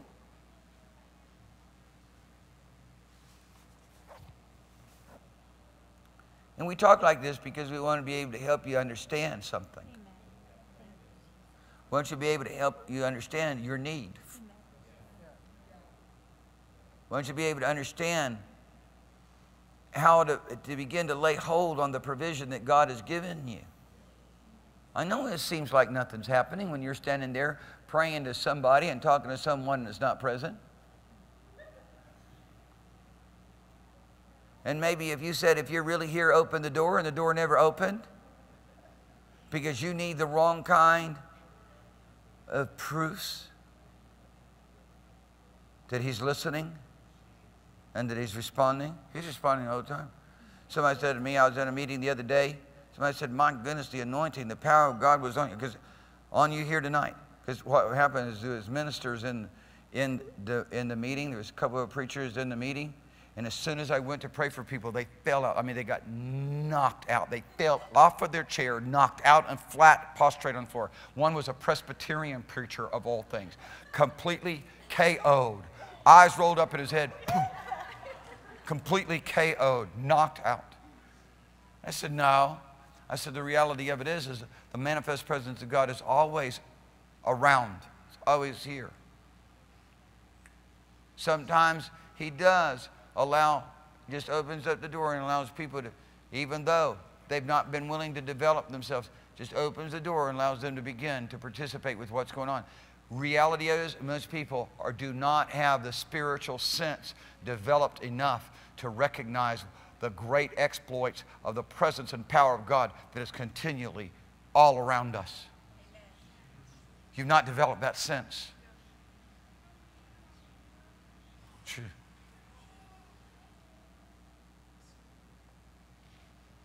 True.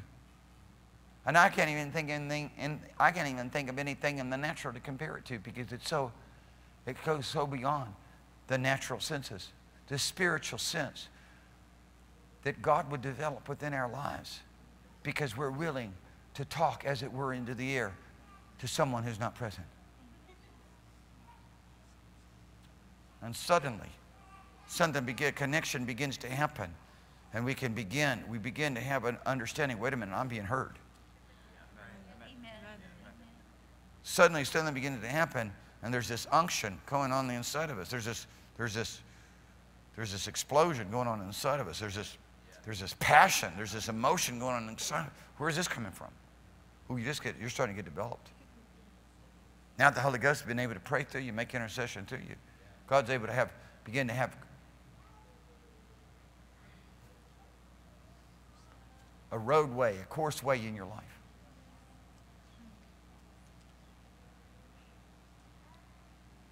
And then that goes beyond that.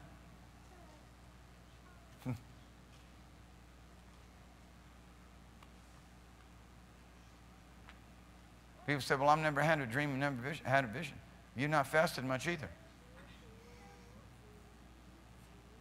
You've not dedicated yourself too much to getting caught away in the things of the Spirit, in prayer and intercession, touching heaven before you go to bed. It's just been a lay me down to sleep prayer. Now I lay me down to sleep. I pray thee, Lord, my soul to keep. If I should die before I wake, I pray thee, Lord, my soul to take. Prayer. And it has no emotion in it. It has no divine emotion in it. It doesn't even really have a human emotion. Not really even a much human excitement in it. But divine excitement is something God develops us to be, with the ability to function in, and it is far more exciting than human excitement. And suddenly you begin to touch into that realm. That's why we're telling you to read your Bible. Because it's spirit and life. If you're reading it right. That's why we're telling you to go to prayer.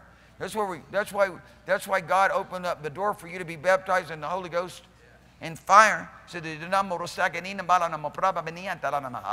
would be able to come forth through you, and then you're just going to lay it aside, and every once in a while when you get around to it, and then, worse than that, I see people do it. I watch you do it in this place, and you got to stop doing it. You just pray long enough to have an expression. That's not what it's about. You pray till all of a sudden the atmosphere changes. If you begin to pray in the Holy Ghost and the atmosphere doesn't, if you don't feel lightning striking, heaven's lightning striking your soul, just stay with it. You will. The sound of it will change. The feel of it will change. The dimension of your emotions, your attitudes will change. Oh, hallelujah. Hallelujah. If I was to stop right now and I was to begin to pray in the Holy Ghost, and just have all of you just be quiet, just sit there and listen. The atmosphere begin to change. It might take a little while, 10, 15 minutes for some of you. Some of you, it's already starting to happen just because I was suggesting it. Hallelujah. You start getting a little sensitive to God.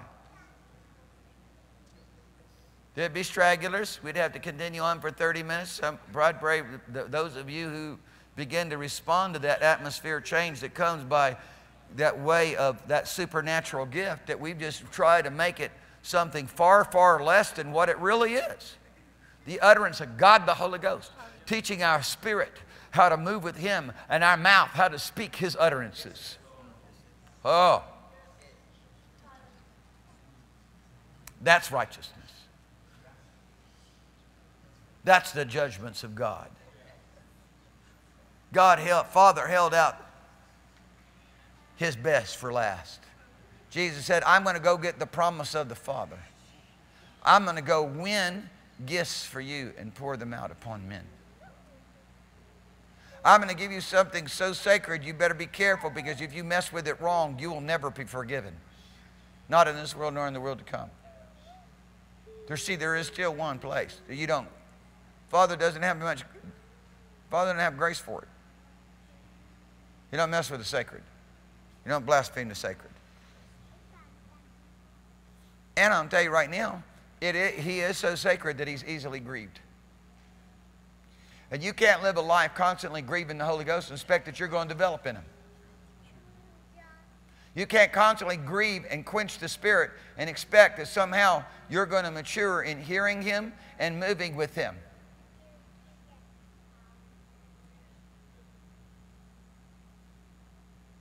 Both Claudio Fradzon and Benny Hinn both wrote a book on Good Morning Holy Spirit. How to wake up with the Holy Ghost. How to live your life in the Holy Ghost. Great books. They were trying to express something that they discovered in God. I'm going to tell you right now, when you get hungry for God, you're going to start going and learning from every person and every example in the Bible, and every person and every example outside of the Bible who took a hold of the things that the Bible describes. And you're going to make a study of it, and it's going to become more important to you than any other study that you've ever done. And you're not going to just have knowledge only to be able to give some kind of history lesson on what everybody did and how they did it. But there's going to be a fruit of it in your life. If you get hungry for God, you're going to turn on the right channel. You get hungry for God, you're going to open up the Bible. You get hungry for God, you're going to begin to pray in the Holy Ghost. You're going to begin to lift up your voice and say, God, I don't want to live a normal life when you've given me a super normal one. I don't want to live a natural life when you give me a supernatural life. I don't want to live a human life when you've given me the Jesus kind of life. I don't want to walk in my spirit when you've given me your spirit. I don't want to have my mind and my thoughts and my understanding when I've been privileged to have your mind, your thoughts, and your understanding. I want to be endued with you, Lord, and with this privilege that I've been given by you, I demand of myself that which you commanded me to do and commanded me to be. Here in 2 Corinthians chapter 3, we discover some amazing things in this epistle of who God's people are and what we're supposed to look like. And if nothing else, you got to understand your responsibility, people. You're manifestly declared to be the epistles of God, the epistles of Christ. You've manifestly declared to be, you are manifested. It is revealed, it is something that's visible to see that you are the epistles of Christ.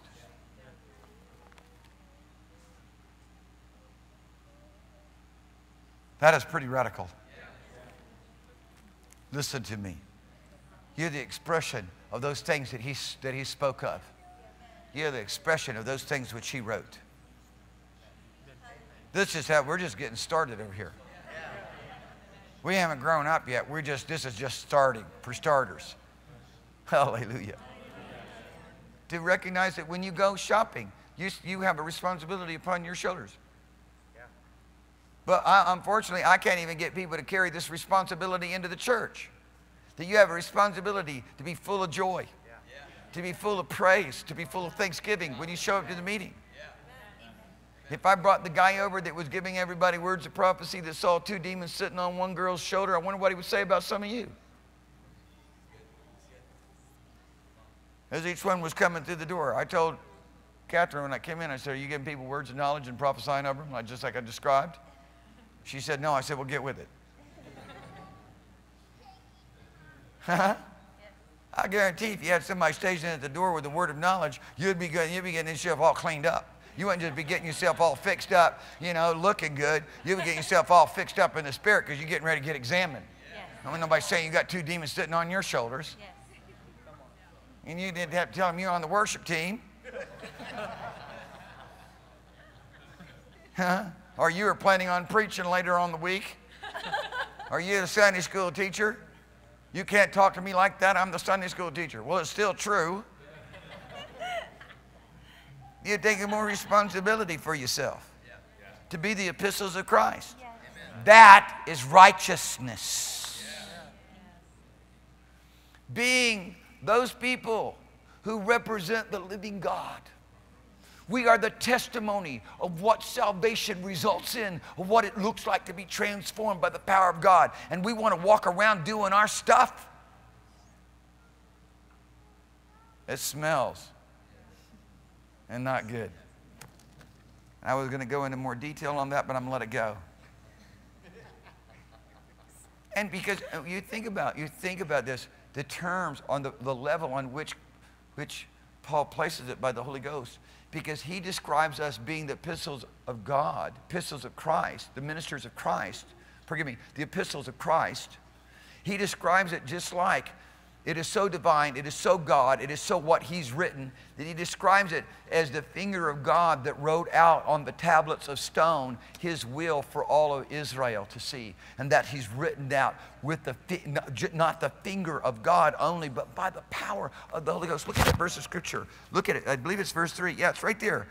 Not with ink, but with the Spirit of the living God. Not on tables of stone, but fleshly tables of heart. He's calling us back to when the Lord wrote the Decalogue, the 10 Commandments, with his own finger on stone. This is the supernatural handwriting of God in our life that is supposed to be visible for all men to see. And we want to do, what is it that we wanted to do? What was it we were upset about? That's unrighteousness. You got to carry responsibility to recognize, if you're upset, if you're not flowing in the Holy Ghost, if you don't have that anointing ready to lead somebody to Jesus, ready to cast out devils, ready to lay hands on the sick, ready to model love and goodness, that you can't leave your house till you get right, till you get yielded, till you get submitted.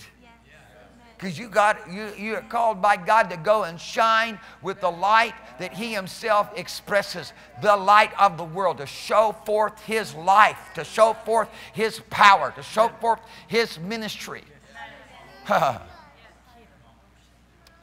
Somehow, there's got to be a shift. This is righteousness. This is righteousness. These are the deeds of the Holy Ghost. This is a right attitude and a right heart and a right response to God. And when Father sees a right heart and a right attitude and a right response to the Father, He's going to come and meet you. And He's going to fill you. And you're not going to be sitting around 10, 15 years trying to grow up in God. You're going to have yourself a Pentecost that all of a sudden releases you to the nations. You're going to have yourself a Pentecost that all of a sudden begins to make you fruitful. Praise God. You show me somebody, bring somebody to church and they give their life to the Lord and they bring their children. I'm going to tell you, I'll show you somebody who's been crying out to God. Father, break me, use me, make me. Because that's what, it's a product. It is not a product of some natural thing. Is a product of a supernatural thing that I've watched Baptists take a hold of, that I've watched Episcopalians take a hold of. I've watched Lutherans take a hold of it. I've watched Presbyterians take a hold of it. It's something that you determine that you are going to be a part of. It is a realm of faith to reach the lost. Amen. And you don't even have to be baptized in the Holy Ghost to have that realm of faith. Amen. It's true. Yes. It's just that when you baptize in the realm of the Holy Ghost, it goes to a whole nother level of exploits. Because that's the baptism of the Holy Ghost is really all about. It's a supernatural power to change people's lives. To turn them from Satan to God. To turn them from darkness to light. It's a supernatural equipment and power. And when we get hungry about it, when we get real about it, when we get thirsty about it, when we get sincere about it, it begins to work in our lives. And then Father says, I need you in a couple other places. Go start lighting some fires in other people's lives. When this begins to stir in your heart and the reality of it begins to stir in your heart, you'll be crying out, oh God, fill the parking lot with cars. Fill the building with souls. Oh God, I cannot possibly abide, remaining unfruitful. You'll get serious about it. It'll produce a cry in your spirit. I tell you, you'll begin to get excited. It'll be more passionate about anything you've ever yelled about. It'll become a shout. It'll become a cry of desperation. It'll sound like you're about to die and you need some help. You're drowning and you need somebody to throw you a life rope.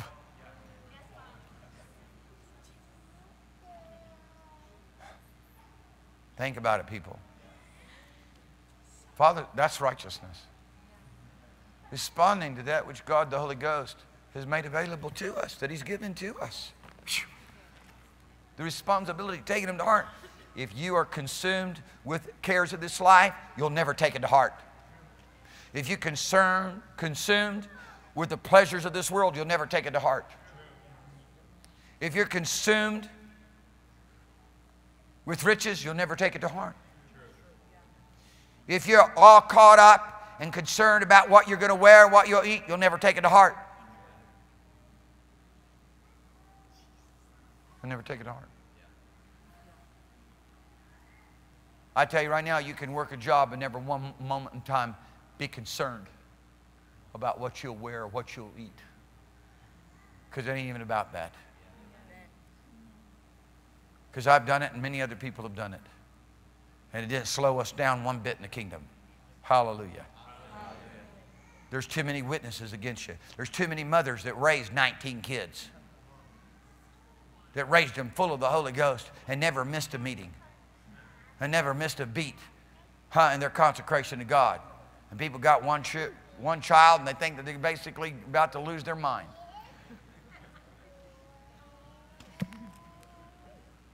Don't have time for anything.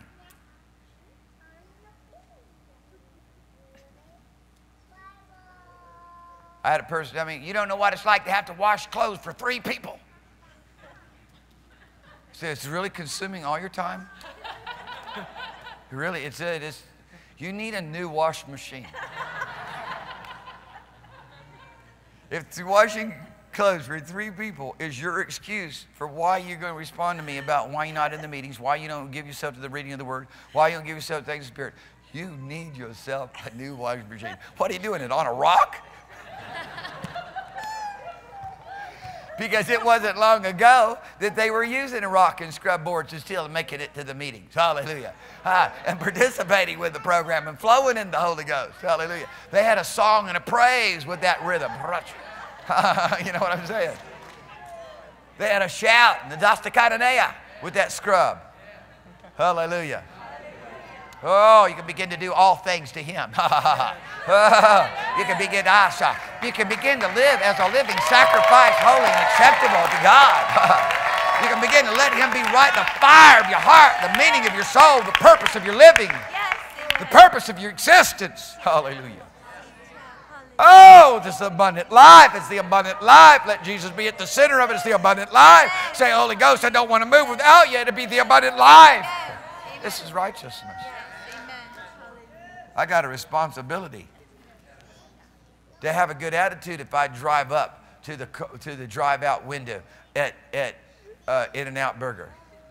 And if you say McDonald's, we need to just help you. But there was a time that all we could afford was McDonald's. But there was 2 of our anniversary. I took our anniversary dinner. It was at McDonald's. Huh, baby? That was it. And we prayed over that food. And asked the Lord to bless that food. That was it. That's all we could afford. That's all the money we had. Everything else went for milk and diapers. You have to have I mean, come on.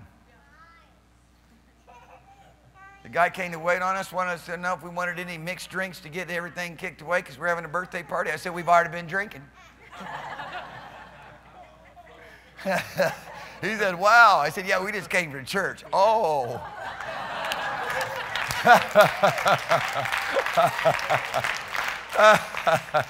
But what is he going to see? A bunch of frowny, upset people arguing with each other. I don't believe I'm here. Did you hear what the pastor said about me? That's unrighteousness. That's not willing to carry the responsibility of the great blessing that's been given to you. That you and I get to live the life of Jesus, be His ambassadors. He says to us, go for me. Whew. When we were baptized in the Holy Ghost and fire, we were only baptized in the Holy Ghost and fire because God saw in our heart a willingness to go for Him. Amen. And if you got anything else, it ain't the real thing. Amen. And that's what I look for when people come. I want to be baptized in the Ghost and fire. Well, what are you going to do with it? Well, I thought I was going to speak in tongues. Well, yeah, you know, that is the overflow of it, but it's for a whole lot more reasons than that. It's the promise of the Father. It's what Jesus' ministry to empower you and me to go change the world. Amen. And He defines what it means to change the world, to preach the gospel, and them that believe and are baptized, the same shall be saved, and teach them to do everything that I've commanded you, to observe it, to do it. Amen. Which is bringing them into the local church. We see the model of it in the New Testament. I'm speaking faith into your spirit. I'm not speaking discouragement. I'm speaking by the Spirit of the Lord. This is the ministry of righteousness. I can't help it if people hear it in an unrighteous way. I can't help it if people hear it in a prideful, competitive, self-interest, self-accommodating way and get all offended at the challenges of God. This is the ministry of righteousness. This is the ministry of empowerment. This isn't the ministry of defamation and condemnation. It's supposed to get you all excited and delighted that God's empowered you to do this thing. I'm taking a hold of the faith of it. Hallelujah. I'm getting rid of the compromises. Praise God. Hallelujah. Bastarinaya stakili. Hallelujah.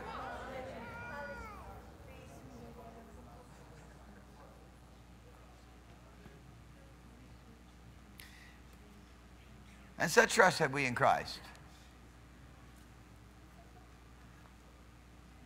towards God. Wow. I mean, because when you really think about it, you're kidding me? The Holy Ghost wrote, I mean, this is like the Holy Spirit did this. This is something that God, the Holy Spirit, has already given me. It's like the finger of God is written on my heart. I mean, I'm like it. I'm like Moses holding up the tabernacle, the tablets of stone, saying, here it is. I'm in the hands of God, and He's holding it up before the world. Here it is. Here's my testimony. That's me. That's you. Come on. Come on. Man, you start doing that, you start delighting yourself in the Lord. Come on, man. When the songs are slow and they're sweet and they're deep, go deep with them, go deep with them. When the songs are fast and exciting, go deep with it, go deep with it, go deep with it, go deep with it. It's not playtime. Something that says sacred. Good. So it's got to have the depths of our response, depths of our passion associated with it. And Father's empowered us to be able to do that. Yes. He's not waiting for us.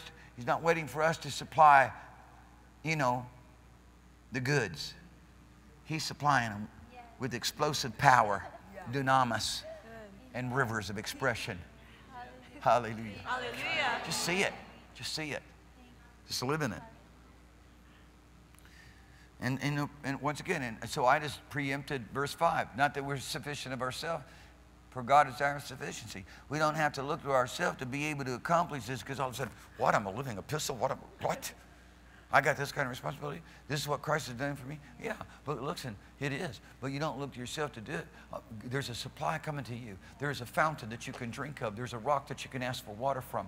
And rivers are going to be of expression. Divine power is going to be seen through you. See, we're ministers of the Spirit. We're ministers of the New Testament, not of the letter, but of the Spirit. For the letter kills, but the Spirit gives life. I'm a Spirit minister. Hallelujah. I'm going to go right to your heart. I'm going to go right to the supernatural need. I'm going to read your mail. I'm going to declare to you what God sees and what God knows. I'm going to come to you with the authority of God and set you free. I'm not going to ask you if you want to be free. I'm going to liberate you. I'm not going to give you a little Sunday school lesson. I'm not going to contrast and compare evolution versus creation. I'm going to come as a minister of the Spirit, hallelujah, a minister of the Holy Ghost. I'm going to come right to the heart of the matter, the very power of God that touches you in the depths of your being, hallelujah. Amen.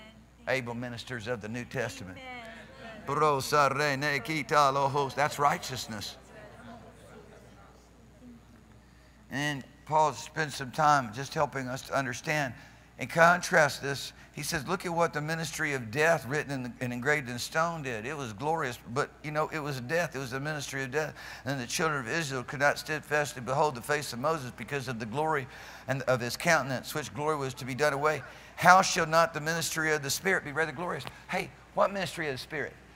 This ministry of the Spirit that is coming forth from you and me, seeing as we are the epistles of Christ, written by the Spirit of the living God, by the finger of Almighty God, hallelujah, able ministers of the New Testament, by the Spirit, not by the intellect, because we've given ourselves to Him now in enlarged capacity to move with Him, to know how to connect with Him, to know how to speak by Him, to make decisions according to what He declares to us and reveals to us. He becomes our decider, hallelujah.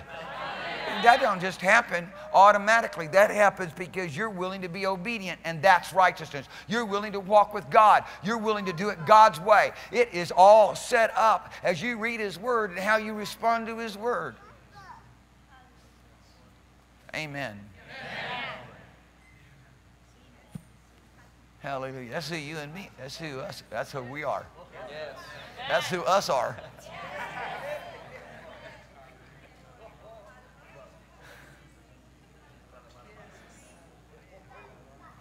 Hallelujah. Hallelujah.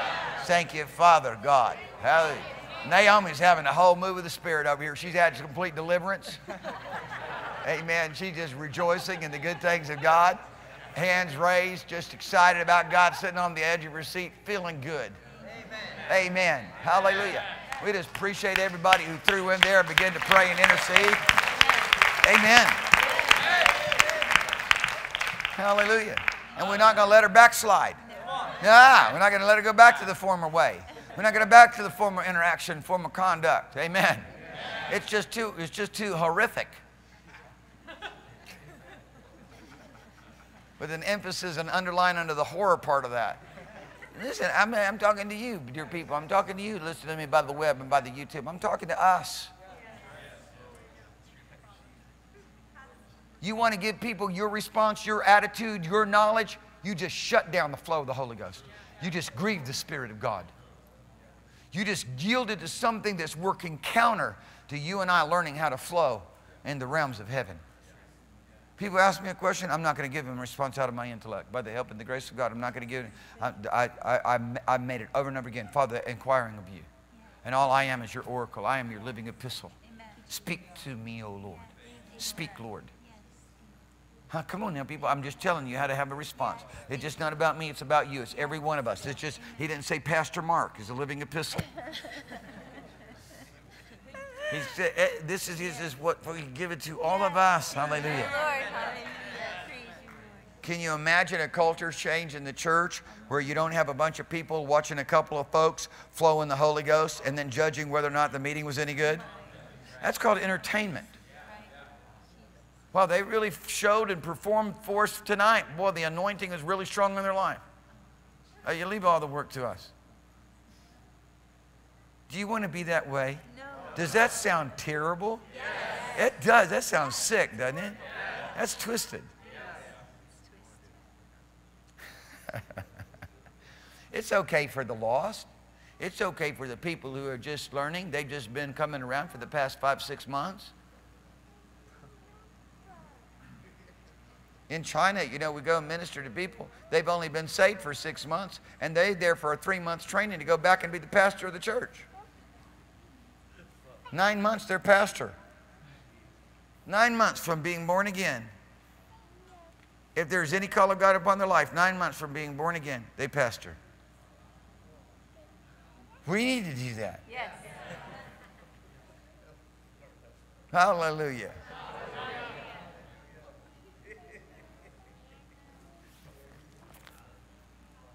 Ah, that's beautiful, isn't it? He says, for if the ministry of condemnation be glory, much more did the ministry of righteousness exceed in glory.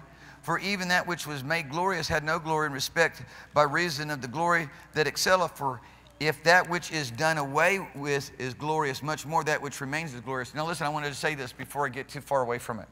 The new covenant was seen on Moses' face when they couldn't look. It was seen on his face. There was a glory of the old covenant seen on his face too, a glory that was to be done away with. But there was even another greater glory seen on his face, a glory that they had to veil because they did not want to look into the doing away of what they were in to see the new covenant that was about to come, which is the ministry of the Spirit, which is the expression of the living epistle, which is righteousness. Blessed is the man who does judgment and righteousness at all times. Thank you, Lord. Thank you, Jesus. You need to learn how to walk in the Spirit. You need to learn how to depend upon the Spirit. That means you're going to have to shut down that thing that was developed in your school of education. A. Allen said he went into a library and all he saw was demons. And it comes from a pretty good source in the authority that demons that God gave him over demon spirits to cast them out. All the mentally insane people that he was able to deliver. He saw intellectualism as nothing but a demonic power at work in the minds of men to shut down the moving of God in their life. I mean, when I first read that, I must have been 18 years old when I first read that, 17 or 18 years old. And it was sometime just before that, my dad said to me, he said, listen, look, son, you're going to go. It was after that. He said, listen, you're getting ready to go into the realms of intellectualism, which is a power that is next to the power of God, and it's a God-defying power. It is the supreme activity of Satan's working in men. You need to be careful. Because it produces a pride of life. It produces a self-reliance. It produces an arrogance. It produces a dependency upon yourself, a wisdom that you gain out of that's earthly and is sensual. And now you don't go after the things that are heavenly. If you're stupid. But you can give yourself to study and knowledge and understanding, as Daniel did, and not be stupid. Amen. And totally rely upon the Holy Ghost and get dreams and get visions and get revelation and interact with angels. Hallelujah. Think about Daniel. He was interacting with all the top angels. All the top angels. He interacted with all the top angels. Gabriel comes to him. Then Michael comes to him. There was another one helping out that he didn't name. Top angels. Taken to the very top of a position in the kingdom of God, all because of his testimony, all because of his ministry of getting down on his knees, crying out to God, worshiping and praising God, even when it was against the law. I'm talking to you people. God's looking for some valiant folks. Listen, God's leaving no one out. There's some people, you're still under condemnation. And this is offensive to you. And you feel threatened by it. That's demonic. And you need to get delivered. And the best thing I can say to you is you lay hands on your own head and say, in Jesus' name, you foul spirit of hell, you leave me alone. That's about the best thing I can think for you, because you got to go with you. And you're the one who gave yourself to that stuff, and you're the one who's going to stop it. Because the power of God is made as much available to you as it is to anyone else. And I'm going to tell you right now, the power of God is made as much available to you as it is to Jesus, as he was to Jesus. And that's pretty radical. The power of the Holy Ghost is made as much available to you as it was to the Apostle Paul. All your excuses are meaningless. All your reasons, all your explanations, all your rationalizations, all lies. It's about time you get real, fall down on your face and say, God, I can't live without what you commanded. That's righteousness. Responding to God, not making it, and it's not playing pretend, playing make-believe. The girls brought me a little make-believe teacup thing where they want to give me make-believe tea. I said, where is the tea? I said, there's nothing in this cup. It's empty. I'm not playing the game. Get something in here, and then we're going to have this. There's nothing on this plate. You're trying to serve me something. Give me a break. We're not playing pretend. Oh, but you're supposed to just play pretend. God gave you an imagination. You're supposed to use it. No, I'm going to bring that thing into captivity. Amen. Hallelujah. You can sit there, go ahead. If you want to go ahead and work a miracle for me and have those teacups empty and that plate empty, and you want to go ahead and see some miracle tea suddenly develop in that teacup, that's what we're doing here. Let's go with you. I'll hook up in faith with you. Believe God that this miracle can take place. Huh? Come on, people. There's people in here tonight, you don't ever believe that you'll raise anyone from the dead. There's people here tonight that you really, in your heart of hearts, you don't believe you'll ever raise anybody from the dead. That's unrighteousness. There's people here tonight, you've never dreamed big enough to even believe that you could be translated because you're so stuck in the realms of human thinking and human reasoning. You're not even allowed, you in prison, you're not even allowed to have the freedom to venture out there and even have those beautiful thoughts. Isn't that terrible? Isn't that terrible? I pray in Jesus' name everyone to get liberated tonight, set free. Hallelujah. I pray you start dreaming big. I pray you start demanding what God's demanded of us. Hallelujah. You wake up in the morning expecting signs, wonders, and miracles. Only believe. Oral Roberts used to have his worship team sing this all the time. Only believe. Only believe. All things are possible. Only believe. I have the Holy Ghost will come and begin to sing that song in me many different times. You have the Holy Ghost come sing songs in you? It's just like all of a sudden you're just walking, doing, writing, going to a place, been praying, asking God about something, and all of a sudden a song will become real loud on the inside of you. Not like a song, not like a jingle in your head. You know how a jingle gets in your head? You know, 1-800-771. You know, a jingle, right?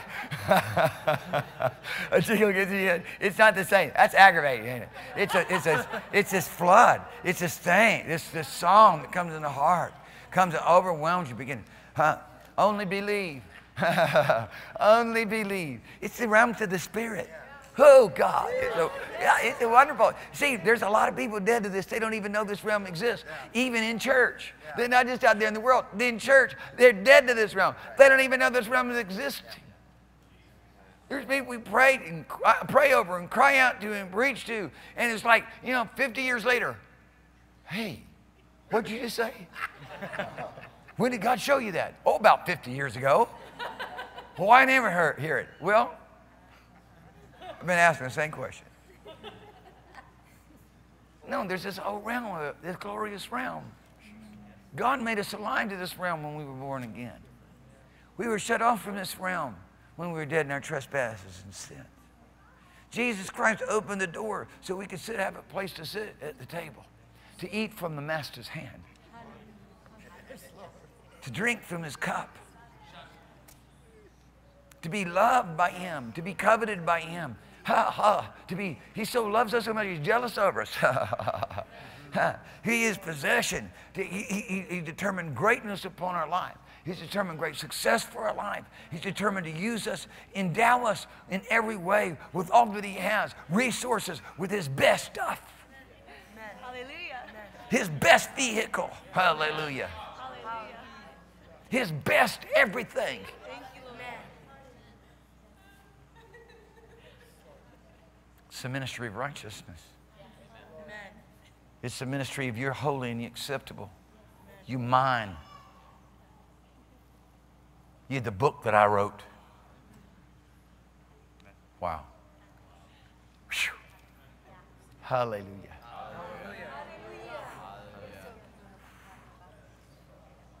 I thought I was going to get through this a little bit quicker so I could just talk about people's responses to Jesus. Just to help you understand something, when you begin to talk about something, and if there isn't a Holy Ghost flow on it, Holy Ghost anointing, and you just pounding away intellectually, just shut up. Just stay with where the anointing is. Stay where the manifest glory is. Huh? Stay where the flow is. Thank you, Jesus. I don't want any of you going to work tomorrow the way you've been going to work. I want you to go that much more lit up with the glory of heaven. I don't want you to don't get wrapped up in the stuff. Don't get wrapped up in the stuff. Begin to get real with God and say, Father, give me a divine appointment. Lord, I want souls. I want you to teach me how to move in to get to faith for souls. I know it's for you. It's all about reaching, searching out and reaching those that are lost. Yes. And I want to understand how to move with you in this.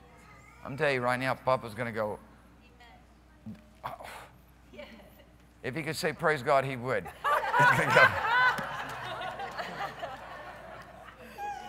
This is great. This is great. This is great. This is exactly what I want you to do. Let me empower you with the resources to do it. Hallelujah. And anytime any kind of pain or something comes on you and you're in a situation like that, you refuse it. You get radical. You start jerking yourself around. Huh? You start doing, I'm telling you, you get radical.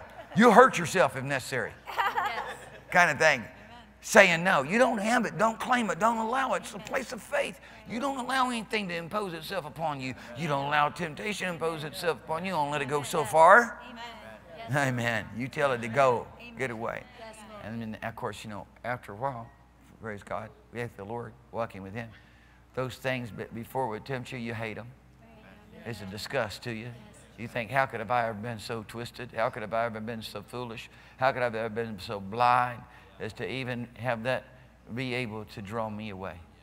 It's so ugly. It's so horrible. That's what Papa does. He teaches us love, righteousness, hate, iniquity. That's righteousness. He's our perfecter, and trusting him to be our perfecter is righteousness. He's a provider, and trusting him to be our provider is righteousness. He is our protector, and trusting him to be our protector is righteousness. Taking it up and taking up your own cause and doing your own thing is unrighteousness.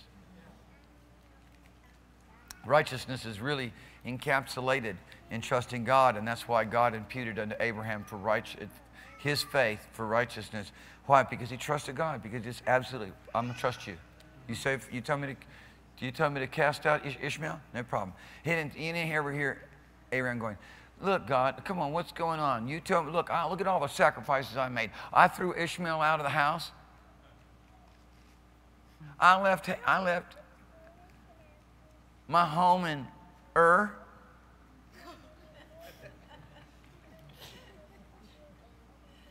And even reading the Lord, the manipulation list. You saw a continued response of privilege to obey you, God. Privilege to learn. Huh? Listen, it isn't God's fault that some of you slow learners. Father never determined to put you through half the stuff you put yourself through.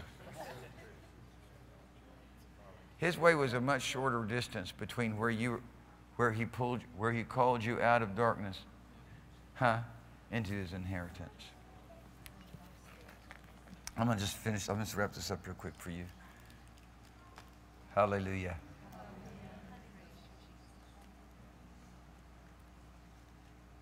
It says verse 13, Moses put a veil on his face that the children of Israel could not steadfastly look into the end of that which was abolished.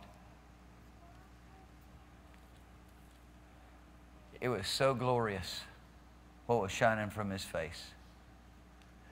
But even though it was so glorious and so powerful and so radiant and so full of the life of God and the Spirit of God and the expression of the supernatural, it still wasn't everything God wanted for us to have. He's got something better. It still ain't up to what? Still wasn't up to the level of the manifestation of his glory that he's purposed to be expressed through our life. He's still talking about being a living epistle here. He's still talking about being a person of the Spirit here. Full of the Holy Ghost, the temple of God where God dwells. Come on, people. We've given too much attention to that which matters nothing. We've labored too much for that which perishes with the using. We've been too captivated by temporal things. You're going to have to break away now. Be a little bit challenging for you because everybody else is doing something different. And the press is on.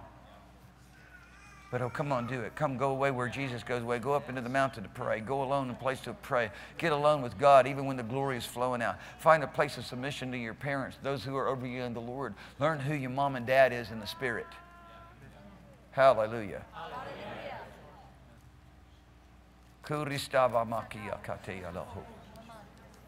Be obedient children to the Lord. Hallelujah. You understand what I'm saying? And I'm speaking a little allegorical there and prophetic, but their minds were blinded, for unto this day remaineth the same veil untaken away in the reading of the Old Testament, which veil is done away in Christ. But even unto this day, when Moses has read, the veil is upon their heart. They can't understand. There's a reason for that. I'm not going to go into that. But I'm going to tell you right now, the veil is there. The inability to understand the things of the Spirit and the things of God's working and the things of God's glory was because of disobedience, because of hardness of heart, because God would bring his word with his love, with his glory, with his beauty, with his splendor, with his power, and yet people would not do it. They would not listen. They wanted to walk. They were stubborn, stiff-necked. They wouldn't turn their head in God's direction. And still, extends as a warning to every one of us. Nevertheless, when it shall turn to the Lord, the veil shall be taken away. Praise God. In other words, the Father says he's opened up the door for the Jews. As soon as they turn to Jesus, that veil will be taken away. It's not like that everybody's, under this place of blindness and they can't get out of it. No. The church began when the church began, it was all Jewish people. All people somebody said, well, if Jesus is truly who you say he is, why does his own people reject him? No, that was not the way it was. The church started, they were all Jews. All of them, every one of them, all the apostles, Jews. All the churches full of Jews. It was later that Gentiles came in. And there's still many who would be of that nationality who walk with God. Praise the Lord. There's the promise. Now the Lord is that Spirit, and where the Spirit of the Lord is, there's freedom. Now the Lord is that Spirit. What Spirit? The Spirit that takes away the deception, that takes away the veil, that takes away the blindness of heart and the blindness of mind, that takes away the hardness of heart and the hardness of mind. Ain't He wonderful? What does that Holy Ghost do? Frees you up. Liberate you. Hallelujah. Breaks off the power of every mind-blinding spirit. Praise God. That's why today's the day of a new beginning. You don't have to continue to live as you've lived.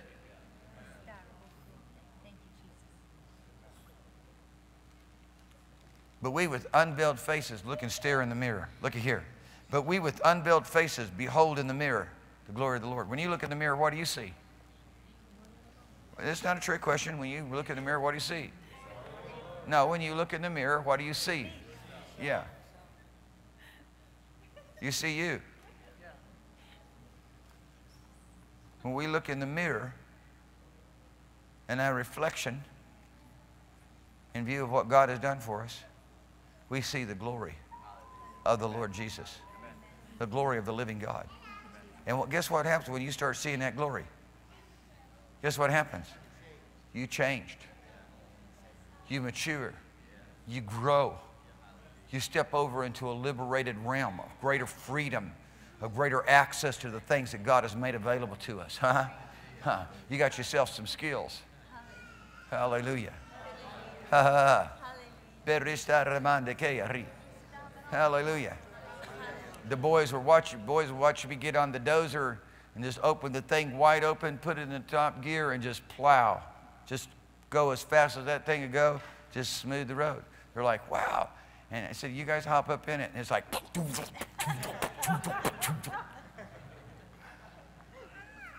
they're digging ditches and destroying the road.